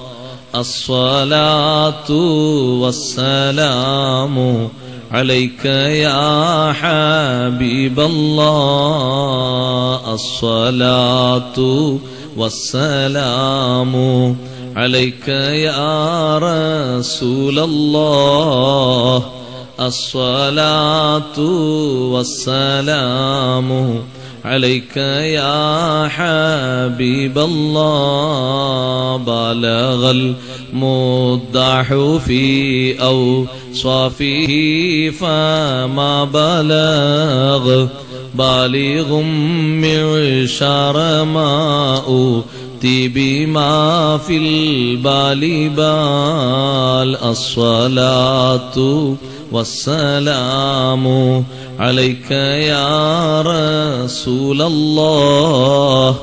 الصلاة والسلام عليك يا حبيب الله. طه قلبي مذ آتيت واديا قاف ما تابعا ودادي طه تاليا للتالي تال. الصلاة والسلام عليك يا رسول الله. الصلاة والسلام عليك يا حبيب الله. ثبت الذرام نسرائيل الثرى ثانيا ما ثالثا بل ثاني الأمثال ثال. الصلاة والسلام عليك يا رسول الله. الصلاة والسلام عليك يا حبيب الله. الحمد لله رب العالمين حمدا يوافي نعمه ويكافئ مزيده. اللهم صل وسلم وبارك على رسولك سيدنا ومولانا محمد وعلى آله وأصحاب سيدنا ومولانا محمد. أرحم الراحمين يا الله. الملك الجبار يا الله. ഞങ്ങളീ ഒത്തുകൂടിയത് നീ സ്വീകരിക്കണേ റഹ്മാനെ. ഈ നേരം ഇത്രയും ഇവിടെ ചെലവഴിച്ചത് നിന്റെ ദീനിന്റെ ഖിദ്മത്തായി ഖബൂലാക്കി തരണേ അല്ലാഹ്. എന്തെങ്കിലും മാനസികമായോ മറ്റോ ഞങ്ങളിൽ നിന്ന് അബദ്ധങ്ങൾ സംഭവിച്ചെങ്കിൽ നിന്റെ മഹലായ ഫള് കൊണ്ട് നീ അഫ്വാക്കി തരണേ അല്ലാഹ്. ഞങ്ങളുടെ മാതാപിതാക്കൾ, ഉസ്താദുമാര്, ജീവിച്ചിരിക്കുന്ന കുടുംബക്കാരെല്ലാവർക്കും ആഫിയത്തുള്ള ദീർഘായുസ് നൽകണേ റഹ്മാനെ. അല്ലാഹുവേ, ഈ പരിപാടിയിൽ സംബന്ധിച്ച ഉസ്താദുമാര്, സാദാത്തുക്കൾ, ഉലമാക്കൾ, ഉമറാക്കൾ, സഹോദരന്മാര്, സഹോദരിമാര് എല്ലാവർക്കും ആഫിയത്തുള്ള ഹിമ്മത്തുള്ള ദീർഘായുസ് നൽകണേ അല്ലാഹ്. എല്ലാവരിലും ഞങ്ങളോട് ദുആ കൊണ്ടറിയിച്ചവരിലുമുള്ള രോഗങ്ങൾ നീ ശിഫയാക്കണേ അല്ലാഹ്. അല്ലാഹുവേ, വ്യത്യസ്ത രോഗങ്ങളെ കൊണ്ട് കഷ്ടപ്പെടുന്നവർ, വിഷമിക്കുന്നവരുണ്ട്, നീ ശിഫ നൽകണേ അല്ലാഹ്. സലാമത്ത് നൽകണേ അല്ലാഹ്. കുടുംബത്തിൽ ധാരാളം വിഷമങ്ങളുള്ള ആളുകളുണ്ട്, അവർക്ക് നീ സലാമത്ത് നൽകണേ അല്ലാഹ്. നല്ല ഇൽഫത്തും റഹ്മത്തും റാഹത്തും മബദ്ദത്തും ഏറ്റി കൊടുക്കണേ അല്ലാഹ്. അല്ലാഹുവേ, ഞങ്ങളെ കുടുംബിനികൾ, ഞങ്ങളെ സഹോദരിമാര്, ഞങ്ങളെ കുടുംബക്കാര്, ഭാര്യമാര്, സന്താനങ്ങൾ എല്ലാവരെയും നീ സ്വാലിഹീങ്ങളിൽ ചേർത്തിത്തരണേ അല്ലാഹ്. ശിഷ്യന്മാര്, സഹപാഠികൾ, ഉസ്താദുമാര് സ്വാലിഹീങ്ങളിൽ പെടുത്തിത്തരണേ അല്ലാഹ്. നീ പൊരുത്തപ്പെടുന്ന ആലിമീങ്ങളിലും മുത്തഅല്ലിമീങ്ങളിലും ഉൾപ്പെടുത്തണേ റഹ്മാനെ. ഈ പരിപാടിക്ക് വേണ്ടി അഹോരാത്രം പരിശ്രമിച്ചവർ, ഈ സൗകര്യങ്ങളൊക്കെ ഒരുക്കി തന്ന, ഇതിന് സ്ഥലം വിട്ടു തന്ന മാന്യ സഹോദരൻ അടക്കം എല്ലാവർക്കും ബറക്കാത്തുകൾ അധികരിപ്പിക്കണേ റഹ്മാനെ. അല്ലാഹുവേ, ഖൈർ അധികരിപ്പിക്കണേ റഹ്മാനെ. ഈ വലിയ ഖിദ്മത്ത് നീ സ്വീകരിക്കണേ റഹ്മാനെ. നാളെ നിന്റെ ഹളറത്തിൽ മഹാന്മാരൊക്കെ ചെയ്ത ഖിദ്മത്തുകൾ മുന്നോട്ട് വെക്കുമ്പോ ഞങ്ങളെ നീ പിറകോട്ടിലാക്കല്ല റഹ്മാനെ. അവരോടൊപ്പം നിൽക്കാൻ ദീനിന് ചെയ്യുന്ന ഖിദ്മത്തുകൾ ഞങ്ങളിൽ നിന്ന് നീ ഖബൂലാക്കി തരണേ റഹ്മാനെ. അർഹമുർ റഹീമീനായ അല്ലാഹ്, ഈ പരിപാടിക്ക് വേണ്ടി സ്പോൺസർ ചെയ്ത അൽ ഇശ്റാഖുൽ ജമീല ഓട്ടോ മെയിന്റനൻസ് വർക്ക്ഷോപ്പ്, അദ്ദേഹത്തിന് നീ ബറക്കത്ത് ചെയ്യണേ റഹ്മാനെ. ബിസിനസിൽ നീ ഖൈർ ഏറ്റിക്കൊടുക്കണേ റഹ്മാനെ. എല്ലാ മഖ്സൂദുകളും നീ ഹാസിലാക്കി കൊടുക്കണേ അല്ലാഹ്. അങ്ങനെ ഞങ്ങളെ സഹായിച്ച, ഞങ്ങളെ ദർസുകളെ സഹായിക്കുന്ന, മുതഅല്ലിമീങ്ങൾക്ക് സഹായം ചെയ്യുന്ന ധാരാളം ആളുകളുണ്ട്.